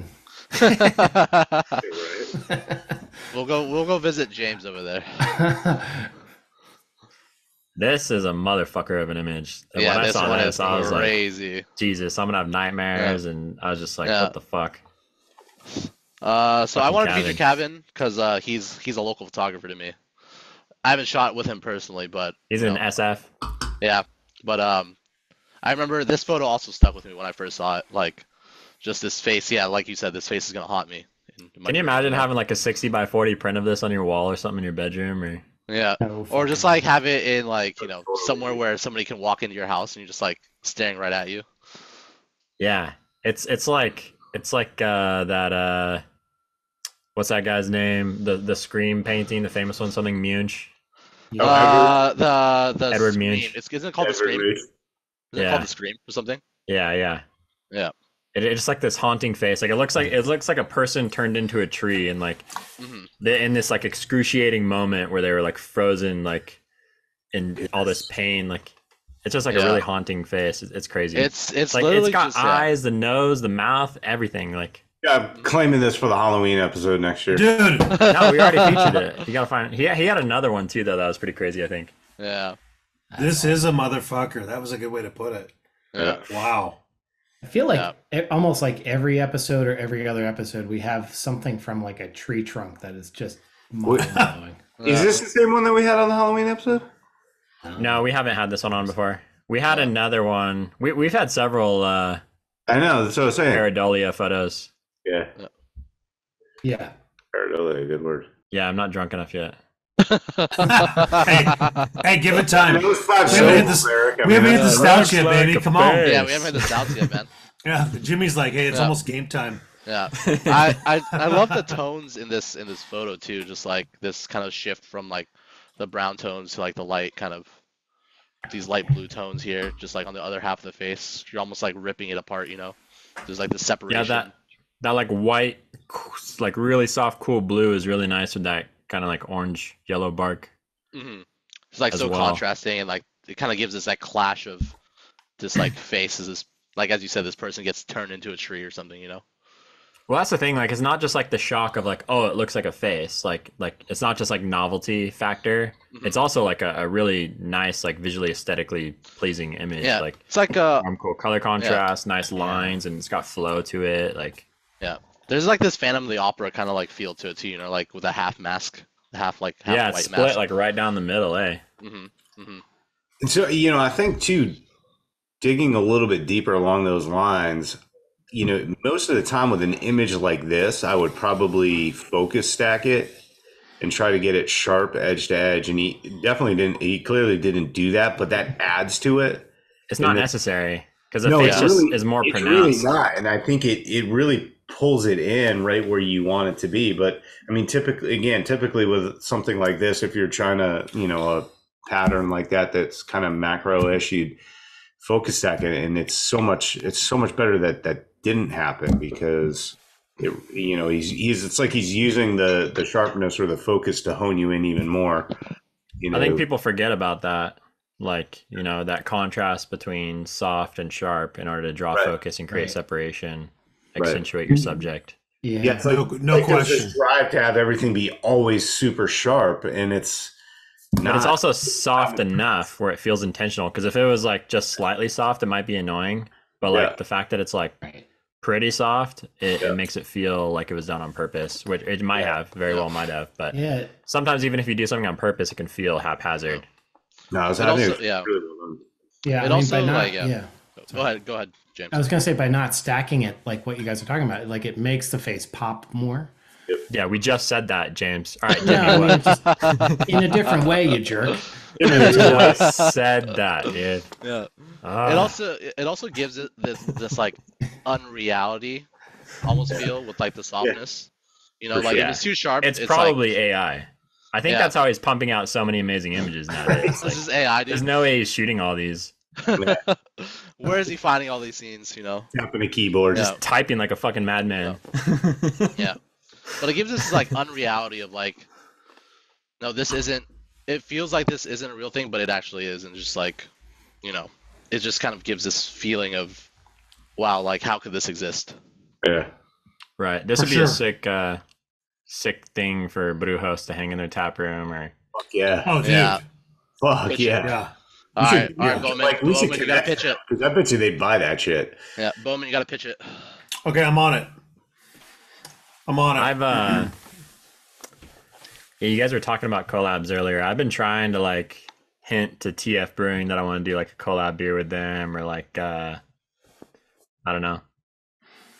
I talked to Pure Project a while back and they were interested, but then it kind of just fell through. Like fizzled out. Yeah.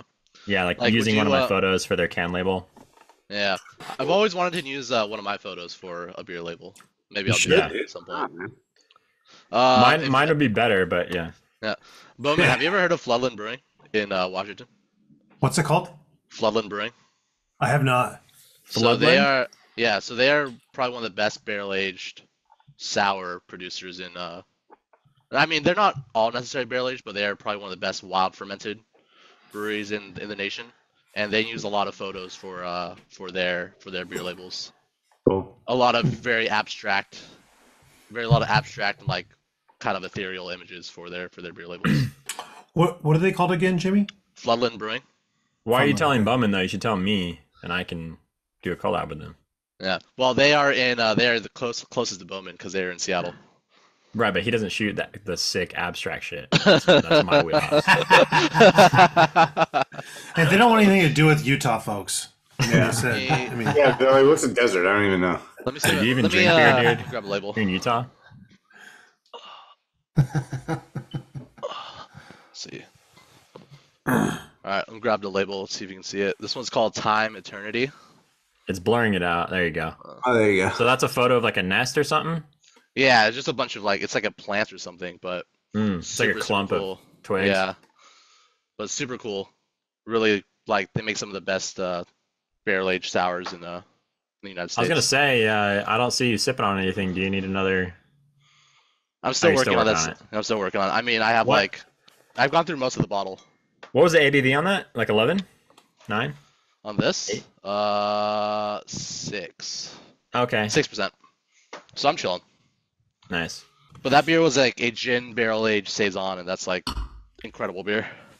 I had it again recently, and it's still really, really good. Yeah, saisons can be nice. Some, yeah, the ones I think the best ones I've had are ones that you've given me from like Side Project and then like Saint Adarius. Yeah.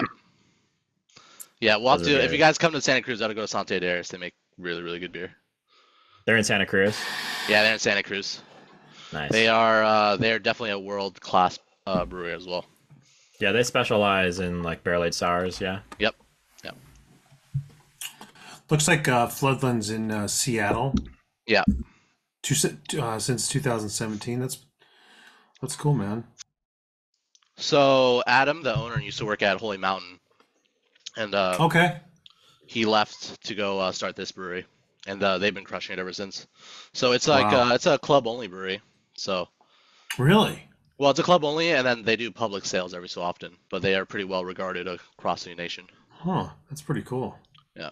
So if you really want to drink barrel aged saison, you gotta look up these guys for sure. Yeah, that's cool, man. Sweet. All right. Well, yeah, nice stuff you selected to share with us, Jimmy.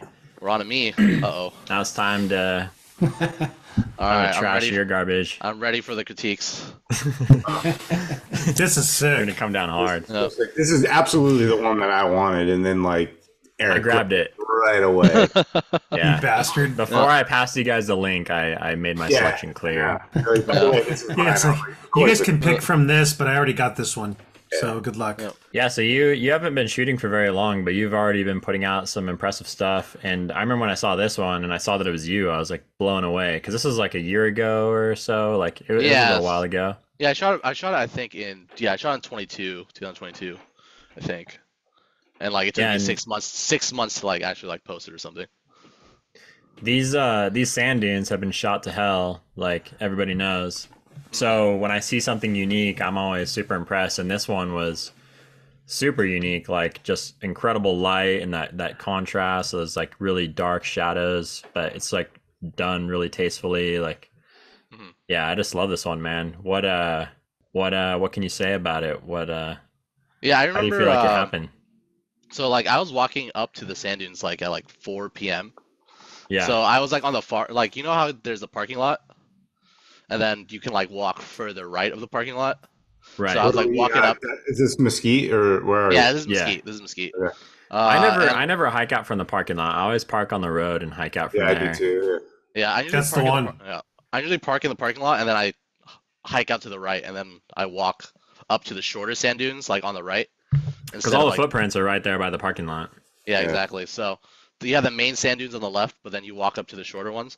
I remember Yeah. cresting over one of the smaller sand dunes, and I just saw this kind of isolated, kind of in the just this small scene, just out there, and oh shit, I probably have 100 or so frames of this just chilling on my hard drive. Of just this one The scene.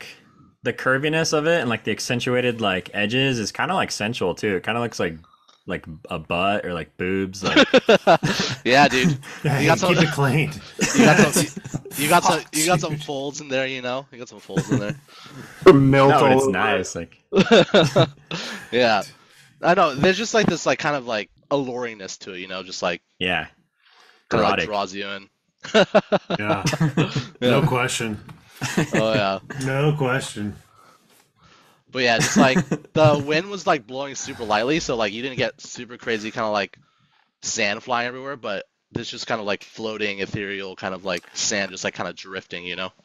Yeah, because if it had been blowing more, it'd be catching more light, and then you'd have like too much. Instead of just having that like subtle glow along the edges, like you have here, it'd be like filling in the background, and you wouldn't have that black background like you do.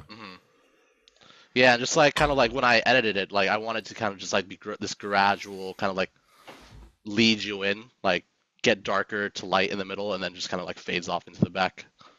Yeah, it's perfect. I love how that brightest spot is right there in the middle where the lines converge. Yep. Yes. So good. The edge of it kind of reminds me a bit of like looking at the sun with a telescope, with like the solar prominences. And... The sun's breasts. the one Yes. Yeah, giant. Yes. the one giant solar flare butt. We call it a moon for a reason. Yeah, I was impressed by this one. I feel like this is like a mature photo, and you're a young photographer. Oh yeah, mature dude.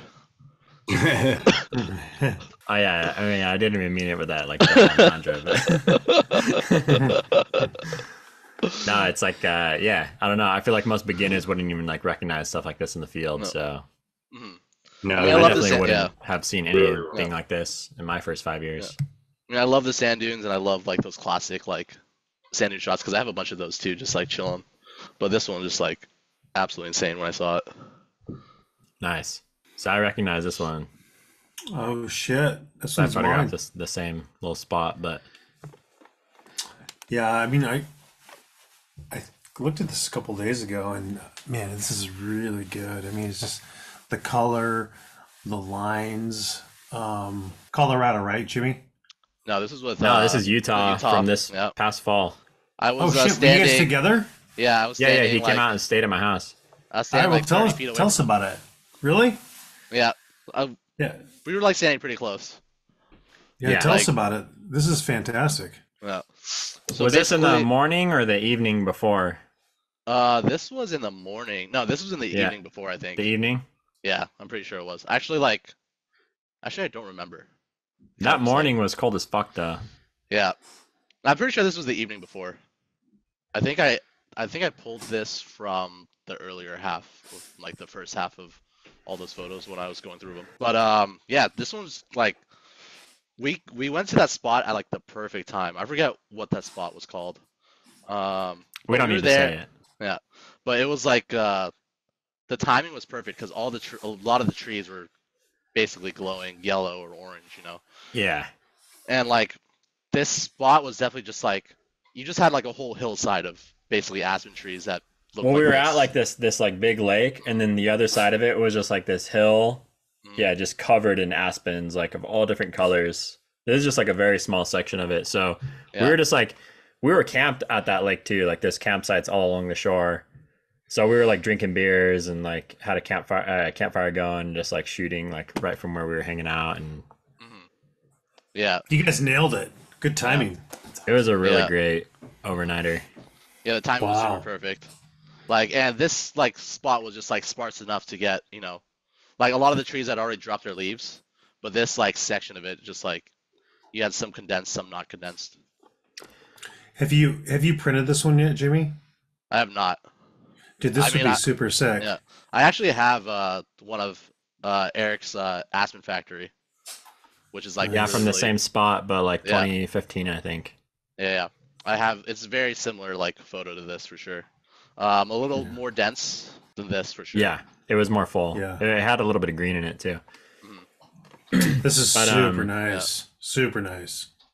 What I love Yeah. about this one is like something about it. It almost feels like a double exposure because like it feels like the leaves like aren't connected to the tree trunks. There's like a weird optical illusion with this. Yeah, it feels like they're floating.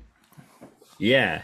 the trunks go through the leaves, so it doesn't look like they're attached. Like it looks like there's like a photo of like bare trunks and then like a photo of like leaves that's like superimposed on it or something. It had a really strange look to it in this section. The secret is that it is a double exposure. No, I'm just kidding. Are you spanking Big Sexy? I was. Did you hear it? Did you hear that? Yeah. That is not a euphemism. A savage was on my leg. You're gonna have to like put this as 18 plus, man. Yeah, exactly. The rating just went up a notch. Demonetized. Oh, it's so good. Yeah. And just like they were at the perfect color too. Like they were yellow, and then you kind of get like those hints of green, but like not too much.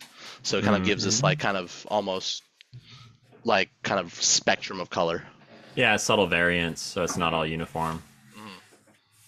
How long out there? How long does it linger? Kind of like that. Like, is that something that Depends lasts on the like wind, because I came back a week later, everything was bare, and it was snowing and stuff. Yeah.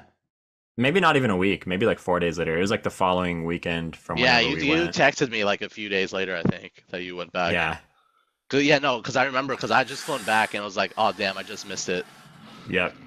Yeah, but I mean So- that like I made sure to rub it in. yeah, that one like afternoon and like the morning after was really really good. Yeah, we were just there for one night, so we shot like in the evening. Then we shot in the morning before we left, and I have like 15 photos at least that I've processed from there. Yeah, I have a few more, but I just haven't gone to them. Yeah, that was a really awesome, like we nailed it. Like the timing was perfect.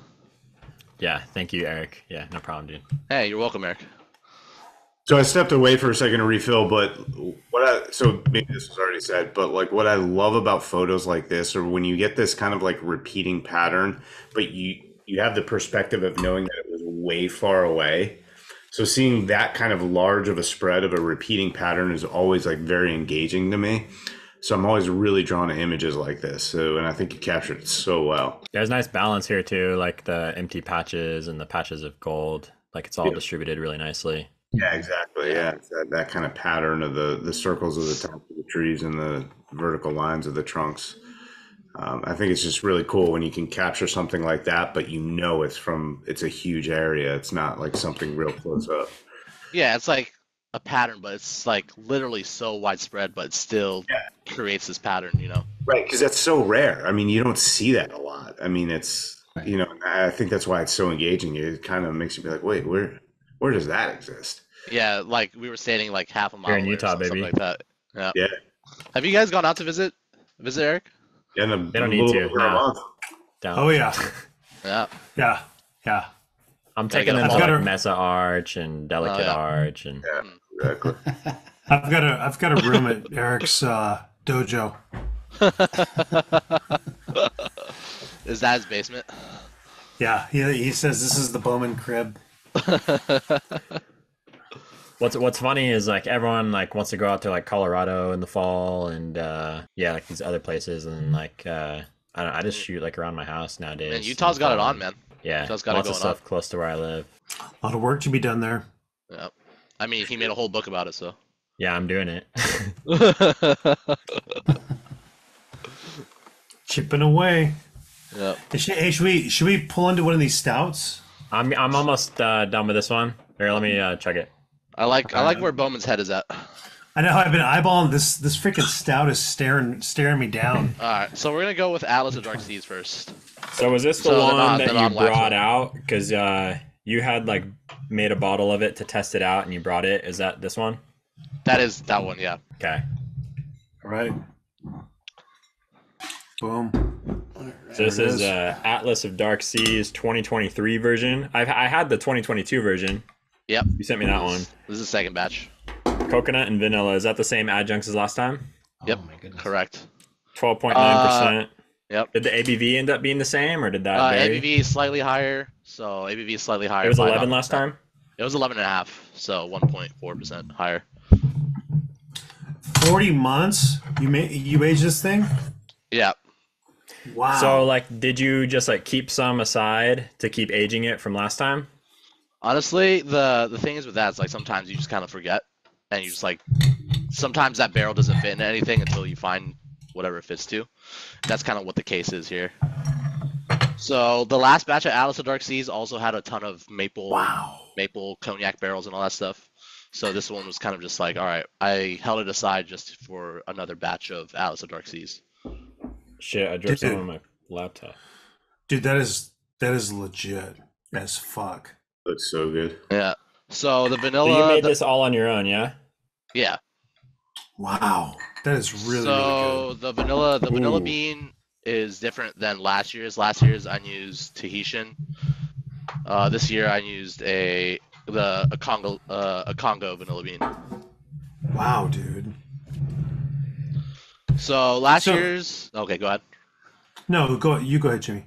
So last year's vanilla bean was from was a Tahitian species from Tahiti, which gives a lot more floral, kind of tropical notes. But this year I decided to go with a more like traditional vanilla bean from Congolese, and that gives off a ton of caramel and like classic vanilla flavors to kind of like You complement. can totally taste that. Yeah. And what was cool is like what you were just talking about was kind of going to be along the same vein as my question is like just kind of deciding if you want to switch from the Tahitian to something else. What goes behind that? I mean, I just wanted to try out the Congolese and like I ordered my vanilla beans from a supplier and they give us like really, really nice tasting notes. And I thought that I kind of want to change it up. I wanted to give it more of a Samoa's vibe this year. So I'm like, all right, let's get a more caramel forward vanilla bean strain this year, or vanilla bean varietal, and let's try that out. And I think it worked really well. You get a ton of like that kind of sweet caramel kind of blended in with that coconut. It gives you like a really nice kind of Samoa Girl Scout cookie vibe. Love it. Dude, it's fantastic. I mean, this is really, really good. Wow. And you're right. That caramel flavor is definitely right there. The vanilla. Yeah. Oh man, it's great. Coconut. On Yeah. the Super end. good. Yeah, my favorite adjunct is coconut. I love everything that has to do with coconut. Hey, Right. that's us. Every one of us. I think we're all like, if it's got coconut, toasted coconut, or whatever in it, it's Yeah. the real deal. Yeah. Coconut and cinnamon, vanilla. I mean, those are all really good attributes of a really strong stout. Yeah, it's where you get like overly maple or overly coffee. It's like doesn't hit me right. Banana's good too if it's done well. But I've Absolutely. Yeah. also had some. I've sent Eric some banana beers, I think. When you can taste the banana, it's great. But a lot of times I buy one that has banana in it, and the banana doesn't come through at all. Yeah. If you buy a banana beer, you gotta find one that like says wild Thai banana. That's like the most flavorful banana. Mm. Mm-hmm. Oh, so other half basically pioneered the wild Thai banana. Like I think they were they were one of the first ones to ever use that like type of banana. Because I remember I think other half Trillium, Monkish, and somebody else they made like a crazy roasted banana beer or something. Mhm. I forgot what that beer was, but that was like a while ago. But wild Thai banana is like where it's at if you want like a really banana forward beer. You think that holds up over time as well? Like, for example, like if you sit on the stout for a while, is that one of the flavors? If it's a Thai banana, it's going to hang in there. It'll hang in there, but I think with a lot of banana product, it will like kind of start to fade off and kind of go bad.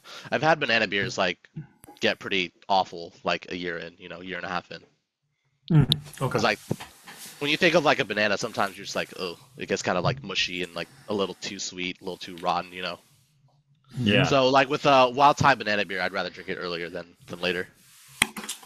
This is so smooth. It's exceptional. You did a really good job Super with good. this. Thank you. Yeah. I mean, all the it's stouts that Jimmy has sent me have been really good. the balance. The balance is fantastic. I mean, dude, man, And I like can't say enough about it. yeah, and with like I think if I made this non-barrel aged, I think it'd be too sweet, but a lot of that spirit character kind of lingers in the background to help balance out a lot of that coconut sweetness, a lot of that vanilla sweetness. And that's like my favorite part about barrel aged beers is like you get that extra dimensional flavor from Right. aging in bourbon or aging in whatever barrels that you decided to age your beer in, you know. That's a really good call. I think when that first, I used to hate barrel aged because it used to be really, really boozy back in the day. But now, it's more of a, it kind of balances the whole thing out, and you Yeah. don't really taste that. Yeah. That's why I think a lot of people have strayed away from non-barrel aged pastry stouts because like you get a lot of that sweetness up front, but you don't get a lot of stuff in the back to help balance it out. And like that barrel age just kind of gives it that extra like hit to like get rid of that sweetness and just like plays off a lot of that sweetness. Yeah, you need the counterbalance. Yeah. And that's just and it's like basically almost an art form to blend a beer, right? Like you got to figure out what works and what doesn't work, and like you put it all together to make something one thing that's super cohesive and like comes together. So this was probably born in a small batch, and you're like, yeah, that's perfect. I'm going to go ahead and nail that. I mean, this beer is like a culmination of like several recipes that have been made over time, you know. So you kind of just go in and you have a lot of these separate ingredients in separate places, and you're just like, all right, what kind of goes together? What building blocks can I put together to kind of create this beer that I envision? Very cool. That's super good, dude. Hell yeah. Just real quick, I had to step away. I'm working 24 hours tomorrow, so I can't be drinking anymore. So I'm definitely looking forward to getting into these later, Jimmy. Yeah, no problem, man. Do your thing. But, you have a 24-hour shift? Yeah. Yep. But I've been on this non-alcoholic beer buying binge, as we talked about a little bit earlier. Mm-hmm. They've been kind of cropping up more and more, and so the one I'm drinking right now is Brewdog, which is a hazy AF IPA, which is actually of the 5 or so I've tried, by far the best one I've had. Nice. Yeah, like not even close. Athletic was good. They had a hazy IPA. A couple other ones that were apparently by their ratings pretty good, but this Brewdog one, they're out of New York, I think. I forget where they're out of, but anyway, it's really good. I just got it delivered today, so Nice. I'll have to send you some NA stuff with some other stuff later. yeah, dude, that'd be awesome. Yeah. You can drink a ton of hop water. There you go. So they That's delivered basically it what to I you? do. They delivered it to you, Mike? Yeah. They'll all of the NA beers will deliver anywhere. Nationwide, yeah. Makes sense. Yeah, so You can get Great Notion too. They have hop water stuff. I haven't tried it. I'll check them out. I've had so Brooklyn Brewers, fairly big brewery. Theirs was apparently like one of the highest rated ones, and I got that the other day, and it was garbage. Which sucked because it was high rates. I bought like 3. I get like 3. There was free shipping or whatever, so I got 3 6-packs, and now I'm like, oh, fuck. What am I gonna do with these? Yeah, You can fertilize your garden with it in the spring. almost Just certain. just put some like juice in it or something. Yeah, but Athletic is good, and this Brewdog, which actually was the cheapest out of all of them, was really good. So looking forward to that. Get more of those. Yeah. Yeah, NA drinks are going to become way more popular in the scene for sure. Yeah, I think so. Yeah, it'd be nice if they become just as good as normal beer somehow. I mean, I think a lot of yeast producers are trying to figure out how to like engineer yeast to make the same flavors as yeast that makes beer, you know? So they're trying to figure that out and reverse engineer yeast to like, all right, how do we get these yeast to make beer flavors but without actually making alcohol? Yeah. Interesting. Nice. So this is the one that I chose, and I think when I was scrolling through that drive of your images, Jimmy, this one stood out to me. I think because it's so, graphically attention grabbing and kind of, evocative. It's the contrast between the darks and the light. I don't know if this is snow or ice on a pond or what it is. It doesn't really matter what it is. It's incredibly attention grabbing. And kind of like I said with that other image that was just up, it's those kind of like repeating patterns. I don't know that this one was from far away, but there's something about the very subtle symmetry of it that's very appealing to me. And so as soon as I saw this image, I was like, okay, that's the one for sure. Mike called that shit quick, dude. Yeah, he was on that. I mean, quick. He's like, dibs. Yeah. This is mine. Yeah, that white, that like pattern of the white squiggly lines is pretty remarkable. I haven't really seen anything else like that. Yeah, it's like it was a super cloud. I was in Rocky Mountain National Park, and I was just walking around with my camera with because I was there for a show at Red Rocks, the venue in Colorado, and I was just walking around with my camera with my friends, and I just like was snapping photos of I think Bear Lake, Mhm. and I think this was the only frame that I had of that. Like this was the only frame of this that I had. And One frame? yeah, one frame. Dude, Yeah, what are the odds? Yeah. yeah, So awesome. Wow. It's like perfectly symmetrical, like in that. yeah. And it's pretty sharp throughout. I mean, Yeah. these water shots, we talked about this a few weeks ago on an episode. It's like hard to get them where they're fairly Yeah, sharp throughout. I was standing pretty high up, so like I wasn't getting a lot of like front to back. This was Yeah. kind of just like everything was relatively like within almost the same depth of field, so I was pretty high up. Okay, that makes sense. You Yeah, don't this- get that sense of it though. It feels like you're kind of looking out onto it. It almost Totally feels does. like residual like snow pack with like water underneath it that's Yeah. like reflecting something else or something. Yeah, it was like a super cloudy sky, so like, and I think I had the exposure pretty high, so like you kind of get like instead of like the really like dark grays, you kind of get like a more of a white. Yeah. I really Yeah. like the gold and light brown tones in the background. Yep. It just really offers a little bit more of a contrast to the white. It's really that's like when I first looked at this, that's kind of the stuff the white's super obvious, but the golds and the light browns are really cool. I remember like when I was walking around the lake, I remember like slipping on some of the ice, just like around the lake, like almost eating shit. Yeah, fantastic image. Though. Thank you. There's Big Sexy. Hey, there he is. I think that's his first there, like bud. appearance right in front of the camera. It's the show mascot right here. Yeah, it is. Right No, you here. gotta, wait, you gotta get Hazy on the show, man. Yeah, you got to get up. She's You not got to down get here up right to now. get down. Hazy versus Big Sexy, dude. Mascot. That's right. Mascot war. Yeah. Well, we had a little expose with Mike's too in the last episode. Oh, we had to drop quarters in that show. Boys are getting after it. Oh yeah. Dude, we went medieval over there. I'll have to get Bear on the next time. He's around here somewhere. Dude, that guy's a beast. Bear? And then Bennett's cat is a motherfucker. He's cool Yeah, as shit. Hazy. Hazy? Yeah, Hazy's super cool. Oh, super cool. All That right, is like the cat. All right, how's everybody doing on the first stout? I'm still working on it. Still working on it. Yeah. Still. That's very good. And Jimmy's like, hey, you fucking, Yeah. I thought I was on a Brews and Views show.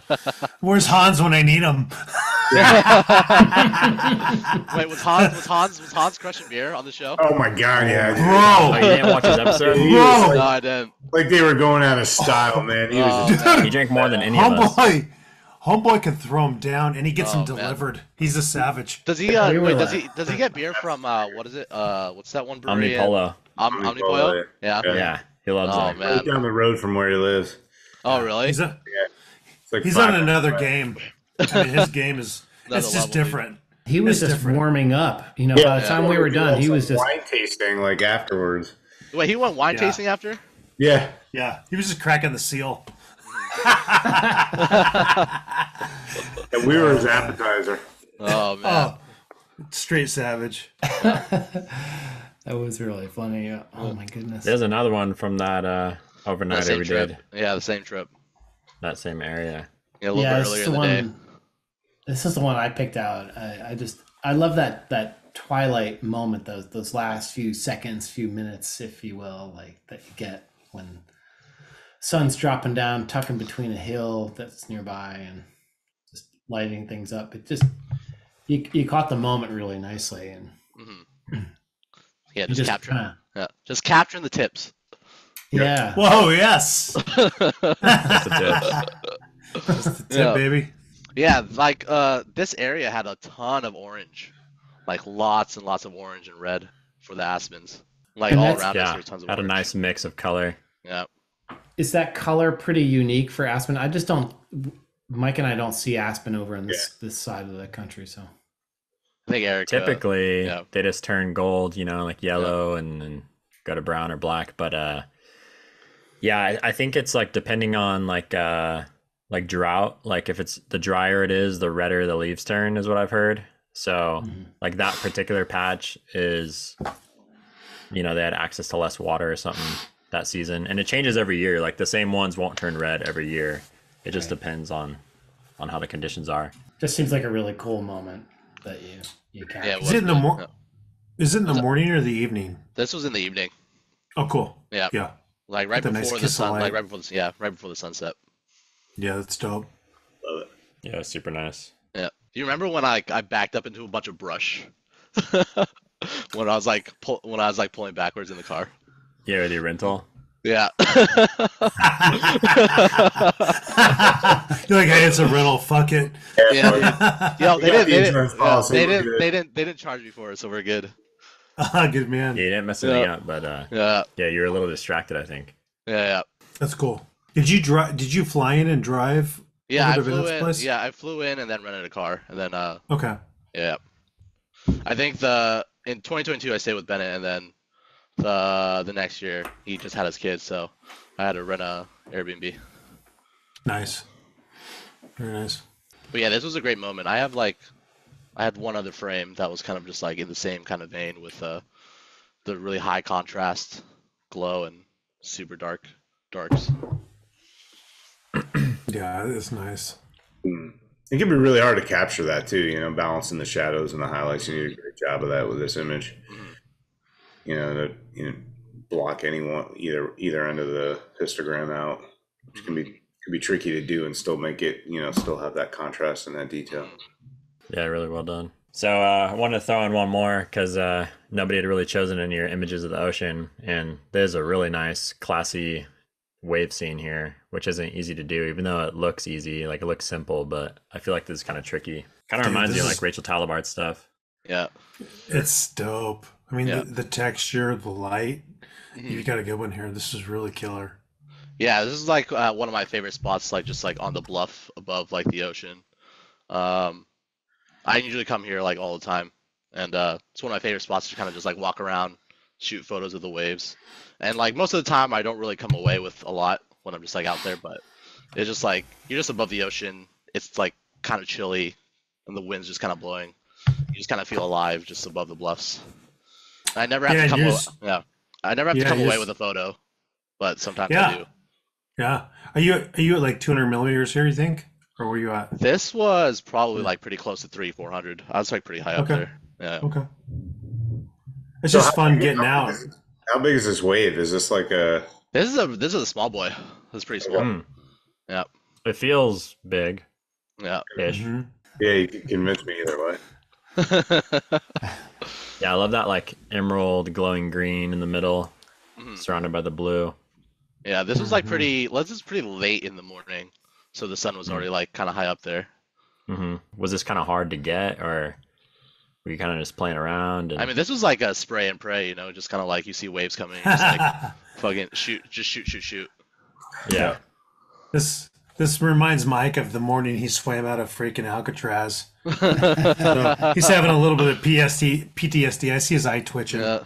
All black D straight to what was that bar? Factor or something like that? Faction. Faction. Yeah, that's right. Black D straight to faction, man. I made it happen. You went right to the airstrip. He was absolutely out of there, man. Absolutely out of there. That's what we count on Mike for. Yeah, That's what we count on Mike for. He's a fucking animal. Yeah. Just caught a wave out of there.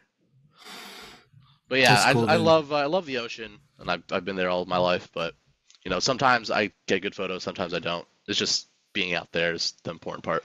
Every day is a different day there. Yeah, exactly. It's like the very nature of super this transient. And... it's like yeah. Very I fluid. can't remember. I haven't been to Santa Cruz in a long time. Are you guys getting decent fog there as well?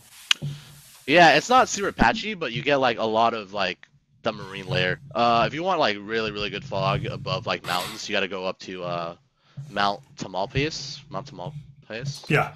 Yeah. That's like 2 hours north of San Francisco, and that's like the most popular like fog shooting scene in like Northern California.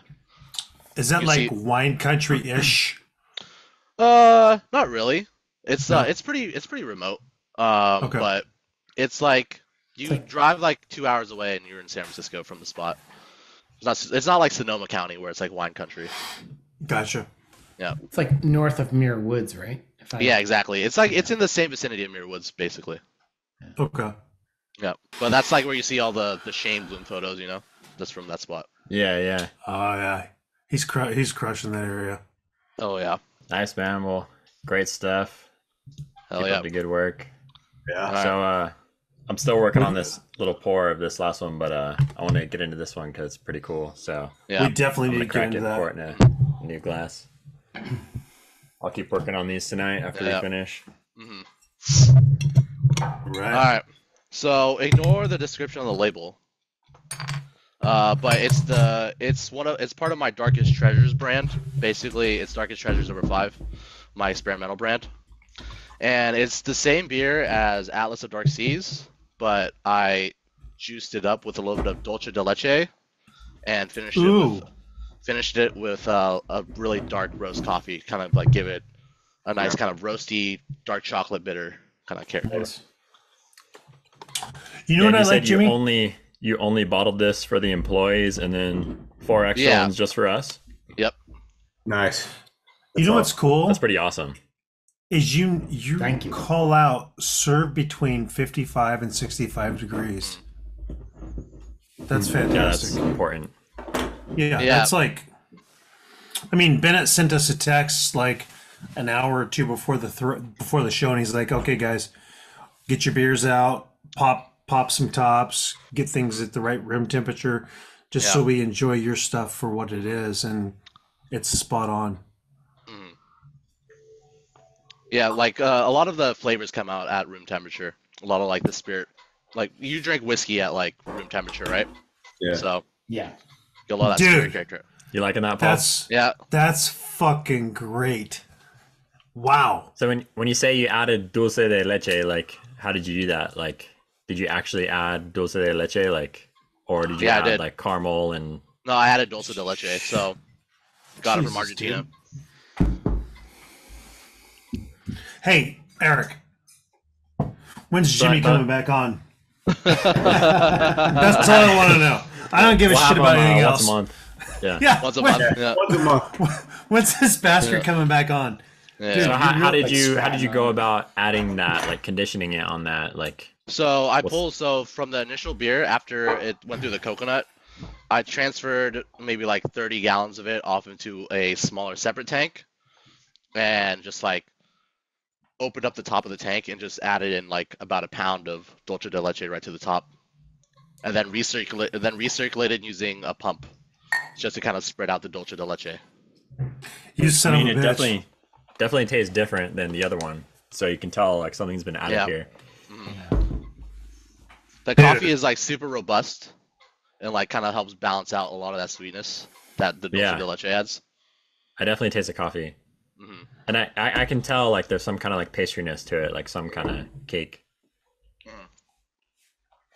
So this is probably a very stupid question, but I don't know anything about brewing. So like when you say you add the coffee, are you actually like brewing the coffee to liquid form? So the way that I add coffee to beers is like I use whole bean, Okay. and we just like have the coffee beans in a separate tank, and then we'll put the beer on top of the whole coffee beans.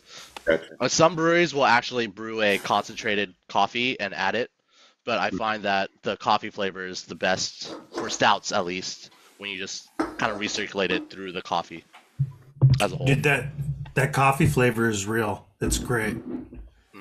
So we got the Holy- coffee from Cat and Cloud, which is like a roastery, which is right next to us. Nice. That's super cool that you you actually shared this one with us. I mean, that's so fucking badass. I mean, this is like super limited edition. Like you couldn't buy yeah. this if you wanted to. I mean, I can't believe you shared this with us. I mean, it's really, really fucking dope. Yeah, no Jimmy's a problem, man. legend. Yeah. Jimmy, fuck you, man. This is so I told good. you guys it would be good when we had him on. Yeah. Dude, Bennett's been freaking pimping you for 6 months, dude. Well, And we have all been looking forward to it. You've been selling me out to everyone, man. What is this? Yeah, promising No. everybody free beer. Where's my money here, dude? It's so good, dude. Yeah. I'm glad we saved that one till last because literally that's a real banger. stuff. I mean they're all really, really good, but I mean this Can't one's wait to get it. special. It's You guys are special. killing me. Hmm. And just like I think the coffee just kind of like really, really. I don't really drink coffee anymore. So like the most coffee I get is this like out of What's this. your problem? I was drinking too much Coffee's coffee at one gas. point. I was drinking too much coffee at one point, so I'm like, all right, I'm going cold turkey. No, you did not, really? Yeah. Wow. Are I'm you- So impressed. I'll drink like decaf every so often, just because like no I miss shit. because I miss the taste of coffee, but I don't really need it that much anymore. It seems like one of those deals where if you're really into beer and you really like good beer, that you're pretty into coffee as well. So that's interesting. Yeah. I've been getting Yeah. some really good coffee lately. Yeah. I mean, I still enjoy coffee. I just choose not to drink it, you know. But like sometimes Yeah. I'm just like, I love the smell of coffee. Like the roastery is right next to where I make all the barrel aged beer, so I'll just get like a whiff of like the roasting coffee, just like Oh yeah. as I'm walking out of the warehouse, you know, just like Yeah, how are you man, cutting that smells so out good. cold turkey and smelling that every day? No doubt. Just drink Wow. my beer, right? Yeah. It's pretty it to me being a brewer feels like really like a really creative profession. Like you have a lot of liberties. You Yeah. can create some really good stuff. Talk to us about that a little bit. So like I'm lucky in the way that like our director of operations allows me to kind of just like be in a sandbox, right? Like I have all these barrels around me and I can choose how to put them together, and he gives me basically complete trust to make something that tastes good. So like I can experiment, I can basically just like play around and like, you know, I don't also box myself into a style, right? It's like sometimes I'll just mix a stout and a barley wine together to make something good. At the end of the day, you just want to make a good beer. It doesn't have to be, you know, stuck into like one thing, you know. It doesn't have to be just a stout, it doesn't have to just be a barley wine. It can just make sure it tastes good. Right. And Yeah. That's cool. so Yeah, you don't really need cool. to be like purist or yeah, exactly. Just make stuff that So- tastes good, and like at the end of the day, if it tastes good to me, for the most part, it'll taste good to most other people. right. So, So- we That's all really want cool. we all want your job. Can you like take? I mean, if on you guys board if you these- guys come to if you guys come to Santa Cruz, I'll just like pull some nails for you guys out of the barrels and just taste the beer straight out of the barrel, you know, before it becomes before That would it be becomes so beer. fun. Do like a show where we get a tour of your freaking brewery and just look at some stuff and then go through the photos. last week, I mean, that'd be August, so sick. Paul's like a August little kid right 26th. now. I know, I dude. totally am. I love it. Yeah. If you guys do that California trip, for sure, we can definitely make something happen. What do you think? Like last week, August Yeah, that'll work, man. 26th to 31st. You guys figure it out. I'm always gonna be there. Yeah, you're gonna be there. I'm talking to you guys, Paul, Eric. I can do last week of August is good for me. Yeah. I'll see. All right. I'm gonna keep Yeah. that one on the burner. I'm not gonna let I'm not that going to go. commit to anything right now in the current Yeah. state that I'm in. Yeah. Well, hey, he has we'll a- work on it when we're in Utah in a commitment. few weeks. Oh, you guys going to Utah? Yeah, Oh hell yeah. Where are you guys Big going? week of March. we're going to do some top secret Bennett locations. This shit is under freaking. It's Under on wraps. lockdown. Under wraps, dude. Under wraps. Yeah, we gotta. We're gonna show up, and he's gonna pick us up in a black SUV and freaking put bags over our heads. Oh, you guys are going to Spin you It's a hel- around for a while. Yeah, it's a This is some helicopter cartel ride away. shit. It's a helicopter Cartel ride away. shit. Stuff What I is learned that in noise? Panama. Is that a Yes. rotor? Exactly. No, we're super stoked on it. Hell yeah, that's sick. hmm What's your next trip going to be, Jimmy? Patagonia? Or are you going Yeah, anywhere else? Patagonia. And Nice. then I need to make. I'm trying to make one more trip out to like one of the north coast of California Nice. before that trip. Those trees down there in Patagonia are incredible. That was like my favorite part about it. Oh yeah, for sure. I'm excited to be there in the Oh, fall yeah. with like, cause you don't get like the typical gold. You get a lot of red and orange. Oh, it's a whole like range of colors. It's crazy. It's like the whole rainbow.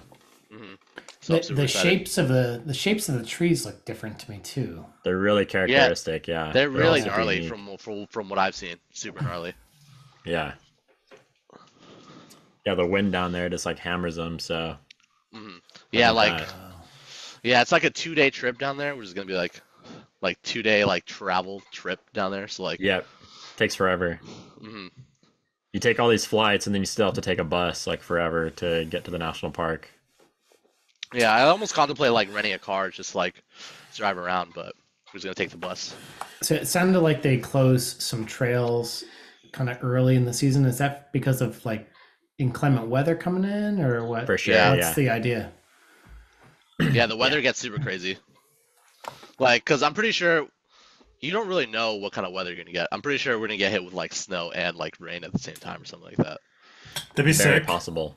Yeah. That'd be sick. Are you going with a tricky. friend? Yeah, I'm going with 2 other people. Oh, good. 2 other people, non-photographers. So I'm just gonna be like, all right, I gotta stop here. Yeah, right. Oh, that's Mike's- rough though. I mean, that's tough to do. Yeah. Eric's not going back anytime soon. Mike and I might go. I Yeah, don't know I'm about thinking about Jimmy. going next year. Patagonia. Dude, Are you? dude, I'm When? down. I am fucking down. Whenever. Sign me up. Hell yeah. It's been on my list for about 5-10 years, and it's hard to find people to go with. I'd like to go with someone, but I would definitely do it solo. But it would be so much more fun if you were with like a couple of people. Yeah, with somebody that speaks Spanish. Yeah, exactly. I'd be like this. Brew Haas. You're like fucking Bowman, get in the trunk. They're taking the car. man. Exactly. Yeah, let's fucking do it. I'll go next year. I'll go anytime. Yeah, we should. Yeah, I'll keep you Another, guys posted on my plans, but yeah, I'm debating. Yeah. Hell yeah, that'd be cool. I'm thinking about New Jersey. Within reach, you know. Yeah. There's some good biofilms down there. Some city architecture, you know. Yeah. The Fresh Kills landfill they closed, and so there's like this nice, grasses that grow over it. And Yeah. at This is sunrise, nice, like You can get those PVC pipes coming out of it too. That's a nice little element to the. there's just like You foggy stink. Are you 2 weeks down there, Jimmy? Yeah, I'm gonna be there for about 2 weeks. Yeah, That's like I think minimum. I think 2 to 3 weeks would be perfect. Yeah. Yeah, honestly, like 10 days, 2 weeks minimum, because I've spent 7 days straight sitting in my tent waiting for the weather to clear. Like literally horrible, I like think I think sideways the pissing rain. weather in Chile I think is a little bit better than Argentina, right? Could be, yeah. Yeah. So Yeah, I think like having the opportunity to be in the city a little bit too and get into the culture a little bit would be like a little bit would be a nice mix. Mhm. Yeah, where would you want to go in Patagonia? I would probably. I mean, I would like to go to some different places that I've never been to that are like hard to reach and stuff. But realistically, I'd probably just kind of go back to the same places I've been before. Maybe just explore yeah. a little further out, like because I wouldn't be so. I went 3 years in a row, so like I photographed those mountains that you can see from those 2 national parks, like as much as I would like to. So I'd probably just focus on like forests and like maybe venture out more into the woodlands. Because I know like Mark Adamus does like some crazy trips down Right into Patagonia, the fjords and stuff, Yeah. and things you can only access by helicopter or boat and stuff like that. Like that would be awesome, like theoretically, but Expensive, very expensive. yeah, someday. Yeah, when you got that Mark Adamus money. Yeah, Peter Lickman. All right. Well, good shit, Jimmy. Thanks for supplying the amazing yeah, no brews and views. Cheers, man. That was beautiful stuff. Yeah, man. Jimmy. Thanks for having me. It was Perfect definitely guest. a pleasure. Thanks for Dude, sharing. Come back you're- anytime, dude. Yeah. I mean, Yeah, maybe like we- 6 months down the line, you know. Yeah, this can't be a one and done. We need to have you back on with some. Yeah. We'll let you brew another stout. So I'm always making. I already have like 3 planned, so I was like, I'm already Nice. down the line quite a bit. the second stout is tasting really good now that it's warmed up some more. Yeah, Yeah, mine's Really nice. super warm and it's fantastic. I think You a can lot really- of that like really aromatic coffee has kind of just like really kind of burned off now, and you get a lot of like that really sweet dulce de leche. Like that, like fresh coffee is just like loaded out. Right. Yeah, it's like it's gotten more sweet as it's opened up here, for sure. Yeah. Awesome. Thanks, dude. Yeah, Great no shit, problem. dude. Thanks for having me. Oh, Yeah, I'm good so night, red. everybody. I'm so red now, dude. It's the lighting. Yeah. Stage That's blow, right. actually, yeah. Stage blow. All right, boys. Have a good night. Thanks for having me. You Cheers, too, man. Jimmy. Thank Thanks you, man. again, All right, man. take care. Appreciate you. You Yeah, too. yeah.